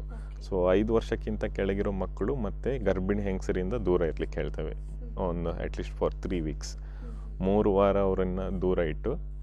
ಆಮೇಲೆ ಅಡಲ್ಟ್ಸ್ ಏನಾದರೂ ಇದ್ದರೆ ಒಂದು 3 ಮೀಟರ್ ದೂರದಿಂದ ಮಾತಾಡಿದರೆ ಸಾಕು. ಮತ್ತು ಮಲಗುವಾಗ ಒಬ್ಬರೇ ಮಲಗಬೇಕು. ಇದೆಲ್ಲ 3 ವಾರವರೆಗೆ ಹೇಳ್ತೇವೆ. ಆಮೇಲೆ ನಾವು ಇದೇನು ಔಷಧಿ ಕೊಡ್ತೇವೆ ಇದು ಬೆವರಲ್ಲಿ ಮತ್ತು ಮೂತ್ರದಲ್ಲಿ ಹೊರಗೆ ಹೋಗ್ತದೆ. ಸೊ ಬೆವರಲ್ಲಿ ಅವರು ಹಾಕಿರೋ ಬಟ್ಟೆ, ಟವಲ್ ಏನು ಯೂಸ್ ಮಾಡ್ತಾರೆ, ಬೆಡ್ಶೀಟ್ ಅದೆಲ್ಲ ಸಪ್ರೇಟ್ ತೊಳೆದು ಯೂಸ್ ಮಾಡಲಿಕ್ಕೆ ಹೇಳ್ತೇವೆ. ಆಮೇಲೆ ಮೂತ್ರಕ್ಕೆ ಹೋದಾಗೆಲ್ಲ ಒಂದು ಸ್ವಲ್ಪ ನೀರು ಜಾಸ್ತಿ ಹಾಕಿ ಫ್ಲಶ್ ಮಾಡಬೇಕಾಗ್ತದೆ. 2-3 ಸಲ ಫ್ಲಶ್ ಮಾಡಿದ್ರೆ ಅದು ಐಯೋಡಿನ್, ರೇಡಿಯೋ ಐಡಿನ್ ಎಲ್ಲ ಫ್ಲಶ್ ಆಗಿ ಹೋಗ್ತದೆ. ಈಗ ಬಟ್ಟೆಗಳನ್ನು ಸಹ ಅವರ ಬಟ್ಟೆಗಳನ್ನು ಬೇರೆಯವರು ಮುಟ್ಟಬಾರ್ದು ಅಂತ ಫಸ್ಟು ನೀವು ತೊಳೆದ ಮೇಲೆ ಆರಾಮಾಗಿ ಯೂಸ್ ಮಾಡ್ಬೋದು, ರೀಯೂಸ್ ಮಾಡ್ಬೋದು, ಬೇರೆಯವರು ಮುಟ್ಬೋದು. ಬಟ್ ಇವ್ರು ಹಾಕ್ಕೊಂಡಿರುವಾಗ ಇವ್ರದ್ದು ಬಟ್ಟೆ ಎಲ್ಲ ಸಪ್ರೇಟ್ ತೆಗೆದಿಟ್ಟು ಆಮೇಲೆ ಸಪ್ರೇಟ್ ತೊಳೆದು ಆಮೇಲೆ ಯೂಸ್ ಮಾಡ್ಬೋದು, ಯಾರು ಬೇಕಾದರೂ ಯೂಸ್ ಮಾಡ್ಬೋದು. ಹೌದು. ಸೊ ಅದರಲ್ಲಿ ಅಂಟ್ಕೊಂಡಿರುತ್ತೆ ಅಂತಿಲ್ಲ. ಮತ್ತು ಹಾಫ್ ಲೈಫ್ ಇರುತ್ತೆ radio active ಐಡಿನಿಗೆ, 8 days half life ಅಂತ ಹೇಳ್ತಾರೆ. ಸೊ ಯೂಶ್ವಲಿ ತುಂಬ ನೆಗ್ಲಿಜಿಬಲ್ ಆ್ಯಕ್ಟಿವಿಟಿ ಬಂದುಬಿಡುತ್ತೆ ಒಂದು 3 ವೀಕ್ಸಲ್ಲಿ. ಸೊ ಅದು ಟವಲಲ್ಲಿ ಉಳ್ಕೊಂಡಿದ್ರು ಕೂಡ, ಬಟ್ಟೆಯಲ್ಲಿ ಉಳ್ಕೊಂಡಿದ್ರು ಕೂಡ ಅದರಿಂದ ಹೆಚ್ಚು ಎಫೆಕ್ಟ್ ಆಗೋದಿಲ್ಲ. ಸೊ ಈಗ ಈ ಒಂದು ರೇಡಿಯೋ ಐಯೋಡಿನ್ ಇದಿದೆ, ಇದು ಕೇವಲ ಥೈರಾಯ್ಡ್ ಕ್ಯಾನ್ಸರ್ಗೆ ಮಾತ್ರ ಬಳಸಲಾಗ್ತದೆ ಅಥವಾ ಬೇರೆ ಯಾವ್ದಾದ್ರು ಕ್ಯಾನ್ಸರ್ಗೆ ಬಳಸಲಿಕ್ಕೆ ಆಗ್ತದೆ? ಆ್ಯಕ್ಚುಲಿ ಅದರದ್ದು ರಿಸರ್ಚ್ ನಡೀತಾ ಇದೆ. ಇದು ರೇಡಿಯೋ ಆ್ಯಕ್ಟಿವ್ ಐಯೋಡಿನ್ ಏನಿದೆ ಅಲ್ವಾ, ಇದು ಹಾಗೆ ಕೂಡಿಸಿದಾಗ ಅದು ಹೋಗೋದೇ ಥೈರಾಯ್ಡ್ ಗ್ರಂಥಿ, ಇಲ್ಲ ಥೈರಾಯ್ಡ್ ಟಿಶ್ಯೂ, ಇಲ್ಲ ಥೈರಾಯ್ಡ್ ಕ್ಯಾನ್ಸರಲ್ಲಿ. ಸೊ ಆ ಥರ ಅದನ್ನು ಡೈರೆಕ್ಟಾಗಿ ನಾವು ರೇಡಿಯೋ ಐಡಿನ್ ಕೂಡಿಸಿ ಯೂಸ್ ಮಾಡ್ತೇವೆ. ಬಟ್ ಈಗ ರೇಡಿಯೋ ಐಡಿನನ್ನು ಬೇರೆ ಒಂದು ಮಾಲಿಕ್ಯೂಲ್ ಜೊತೆ ಟ್ಯಾಗ್ ಮಾಡಿ, ಈಗ ಫಾರ್ ಎಕ್ಸಾಂಪಲ್ ನಿಮಗೆ ಇದನ್ನು ಲಿವರ್ ಕ್ಯಾನ್ಸರ್ ಇತ್ತು, ಲಿವರ್ ಕ್ಯಾನ್ಸರಲ್ಲಿ ಏನಾದರೂ ಒಂದು ರಿಸೆಪ್ಟರ್ ಅಂತ ಹೇಳ್ತೇವೆ, ಅದಕ್ಕೆ ಲೈಗ್ಯಾಂಡ್ಸ್ ಅದಕ್ಕೆ ಹೋಗಿ ಜಾಯಿನ್ ಆಗುವಂಥ ಲೈಗ್ಯಾಂಡ್ ಇತ್ತಂದರೆ ಅದಕ್ಕೆ ರೇಡಿಯೋ ಐಡಿನ್ ಜೊತೆ ಟ್ಯಾಗ್ ಮಾಡಿ ಒಳಗಡೆ ಕಳಿಸಿದ್ರೆ ಅದು ಆ ಟ್ಯೂಮರ್ ಸೆಲ್ ಒಳಗಡೆ ಹೋಗಿ ಅದನ್ನು ಕೂಡ ಇದನ್ನು ಮಾಡ್ತದೆ. ಈಗ ಸುಮಾರೆಲ್ಲ ರೇಡಿಯೋ ಐಡಿನನ್ನು ಬೇರೆ ಬೇರೆ ವಿಧಾನದಲ್ಲಿ ಉಪಯೋಗಿಸ್ಕೊಳ್ತಾ ಇದ್ದಾರೆ. ನಾರ್ಮಲ್ ನಮ್ಮ HCC ಟ್ರೀಟ್ ಮಾಡಲಿಕ್ಕಾಗಲಿ, ಬ್ರೆಸ್ಟ್ ಕ್ಯಾನ್ಸರಲ್ಲಿ ಕೆಲವೊಂದು ಬಂದಿದೆ ಇವಾಗ. So that doesn't depend upon the radio iodine ಮೇಲೆ ಡಿಪೆಂಡ್ ಇಲ್ಲ, ಬಟ್ ಅದ್ರ ಜೊತೆ ಟ್ಯಾಗ್ ಮಾಡಿರೋ ಒಂದು ಮಾಲಿಕ್ಯೂಲ್ ಮೇಲೆ ಡಿಪೆಂಡ್ ಆಗ್ತದೆ. ಸೊ ಅದ್ರ ಕೆಲಸ ಏನಂದರೆ ಅದು ರೇಡಿಯೋ ಐಡಿನನ್ನು ಆ ಟ್ಯೂಮರಿಗೆ ಕರ್ಕೊಂಡು ಹೋಗೋದು ಅಷ್ಟೇ. ಒಳಗಡೆ ಹೋದ್ಮೇಲೆ ಅದು ಸೇಮ್ ಕೆಲಸ, DNA ಡ್ಯಾಮೇಜ್ ಮಾಡಿ ಅದನ್ನು ಸಾಯಿಸುವಂಥದ್ದು. ಈಗ ನೀವು ಹೇಳಿದ್ರಿ ಮಕ್ಕಳಿಗೆ ಎಫೆಕ್ಟ್ ಆಗುತ್ತೆ, ಸೊ ಮಕ್ಕಳು ಮತ್ತು ಗರ್ಭಿಣಿಯರು ಜಾಗ್ರತೆಯಾಗಿರಬೇಕು ಅಂತ. ಮಕ್ಕಳಿಗೆ ಏನು ಎಫೆಕ್ಟ್ ಆಗ್ತದೆ? ಯೂಶ್ವಲಿ ಏನಂದರೆ ಎಕ್ಸ್ಟರ್ನಲ್ ರೇಡಿಯೇಷನ್ನಿಂದ ಮಕ್ಕಳಲ್ಲಿ ಮೋರ್ ಪ್ರೋನ್ ಏನಿರ್ತಾರೆ ಅವರು ಮಕ್ಕಳಿರ್ತಾರೆ 5 ವರ್ಷಕ್ಕಿಂತ. ಇದು ಸುಮಾರೆಲ್ಲ ರಿಸರ್ಚ್ ಮಾಡಿ ಆಮೇಲೆ ಈ ಡೇಟಾ ಅವ್ರನ್ನ ಕಂಡುಹಿಡಿದಿದ್ದಾರೆ. 5 ಇಯರ್ಸ್ಗಿಂತ ಲೆಸ್ ಇದ್ದಾಗ ಮಕ್ಕಳಲ್ಲಿ ರೇಡಿಯೇಷನ್ ಇಂಡ್ಯೂಸ್ಡ್ ಡ್ಯಾಮೇಜ್, ರೇಡಿಯೇಷನಿಂದ ಏನಾಗ್ತದೆ ಈ DNA ಡ್ಯಾಮೇಜ್ ಅಂತ ಏನು ಹೇಳ್ತೇವೆ ಅದರಿಂದ. ಸೊ ಥೈರಾಯ್ಡ್ ಎಕ್ಸ್ಪೋಸ್ ಆಯ್ತು ಅಂದರೆ ಥೈರಾಯ್ಡ್ ಕಡಿಮೆ ಕೆಲಸ ಮಾಡ್ಲಿಕ್ಕೆ ಸ್ಟಾರ್ಟ್ ಮಾಡ್ತದೆ, ಇಲ್ಲ ಥೈರಾಯ್ಡಲ್ಲಿ ಗಂಟುಗಳು ಕಾಣಿಸ್ಕೊಳ್ಳಿಕ್ಕೆ ಸ್ಟಾರ್ಟ್ ಮಾಡ್ಬೋದು. ಸೊ ಎಕ್ಸ್ಟರ್ನಲ್ ರೇಡಿಯೇಷನ್ ಆಗ ಹೇಳಿದಾಗ one of the risk factors for thyroid cancer. ಇಲ್ಲಾಂದರೆ ಸುಮಾರು ಅಷ್ಟು ರೇಡಿಯೋ ಐಡಿನಿಂದ ಹೈ ಡೋಸ್ ನಾವು ಕೊಡೋದೇ ಇಲ್ಲ ಈಗ. ಅದರಿಂದ ಮಕ್ಕಳಲ್ಲಿ ಕ್ಯಾನ್ಸರ್ ಆಗ್ತದೆ ಆ ಥರ ಯಾವ ಕೇಸ್ ಕೂಡ ರಿಪೋರ್ಟೆಡ್ ಆಗಿಲ್ಲ. ಸೊ ಬಟ್ ಸ್ಟಿಲ್ ಥಿಯರಟಿಕಲಿ ನಾವು ಹೇಳ್ತೇವೆ ಸ್ವಲ್ಪ ದೂರ ಇದ್ದರೆ ಒಳ್ಳೆಯದು, ಜಾಗ್ರತೆ ಮಾಡಲೇಬೇಕು ಅಂತ. ಸೊ ಥೈರಾಯ್ಡ್ ಗ್ರಂಥಿಗಳಂದರೆ ಏನು, ಅದ್ರ ಜೊತೆಗೆ ಥೈರಾಯ್ಡ್ ಕ್ಯಾನ್ಸರ್ ಅಂದರೆ ಏನು, ಇದಕ್ಕೆ ಚಿಕಿತ್ಸೆಗಳು ಯಾವುದು, ಅದೇ ರೀತಿ ಆ ಚಿಕಿತ್ಸೆಗಳಲ್ಲಿರುವಂಥ ವಿಧಗಳು, ಅದನ್ನು ಸಂಪೂರ್ಣವಾದಂತಹ ಒಂದು ಮಾಹಿತಿಯನ್ನು ನೀಡಿದ್ರಿ. ಪ್ರೇಕ್ಷಕರ ಪರವಾಗಿ ಧನ್ಯವಾದಗಳು ಸರ್ ನಿಮಗೆ. ಎಸ್ ವೀಕ್ಷಕರೇ, ಇದು ಇವತ್ತಿನ ಆರೋಗ್ಯ ಚಿಂತನಾ ಕಾರ್ಯಕ್ರಮ. ಎಲ್ಲರೂ ಕೂಡ ಆರೋಗ್ಯವಂತರಾಗಿರಿ ಅಂತ ಹಾರೈಸ್ತಾ ಇವತ್ತಿನ ಈ ಕಾರ್ಯಕ್ರಮವನ್ನು ಇಲ್ಲಿಗೆ ಮುಗಿಸ್ತಾ ಇದ್ದೇನೆ. ನಿರಂತರ ಸುದ್ದಿ ಹಾಗೂ ಮನೋರಂಜನೆಗಾಗಿ ನೀವು ನೋಡ್ತಾ ಇರಿ ಡೈಜಿವರ್ಲ್ಡ್ 24x7. ನಮಸ್ಕಾರ.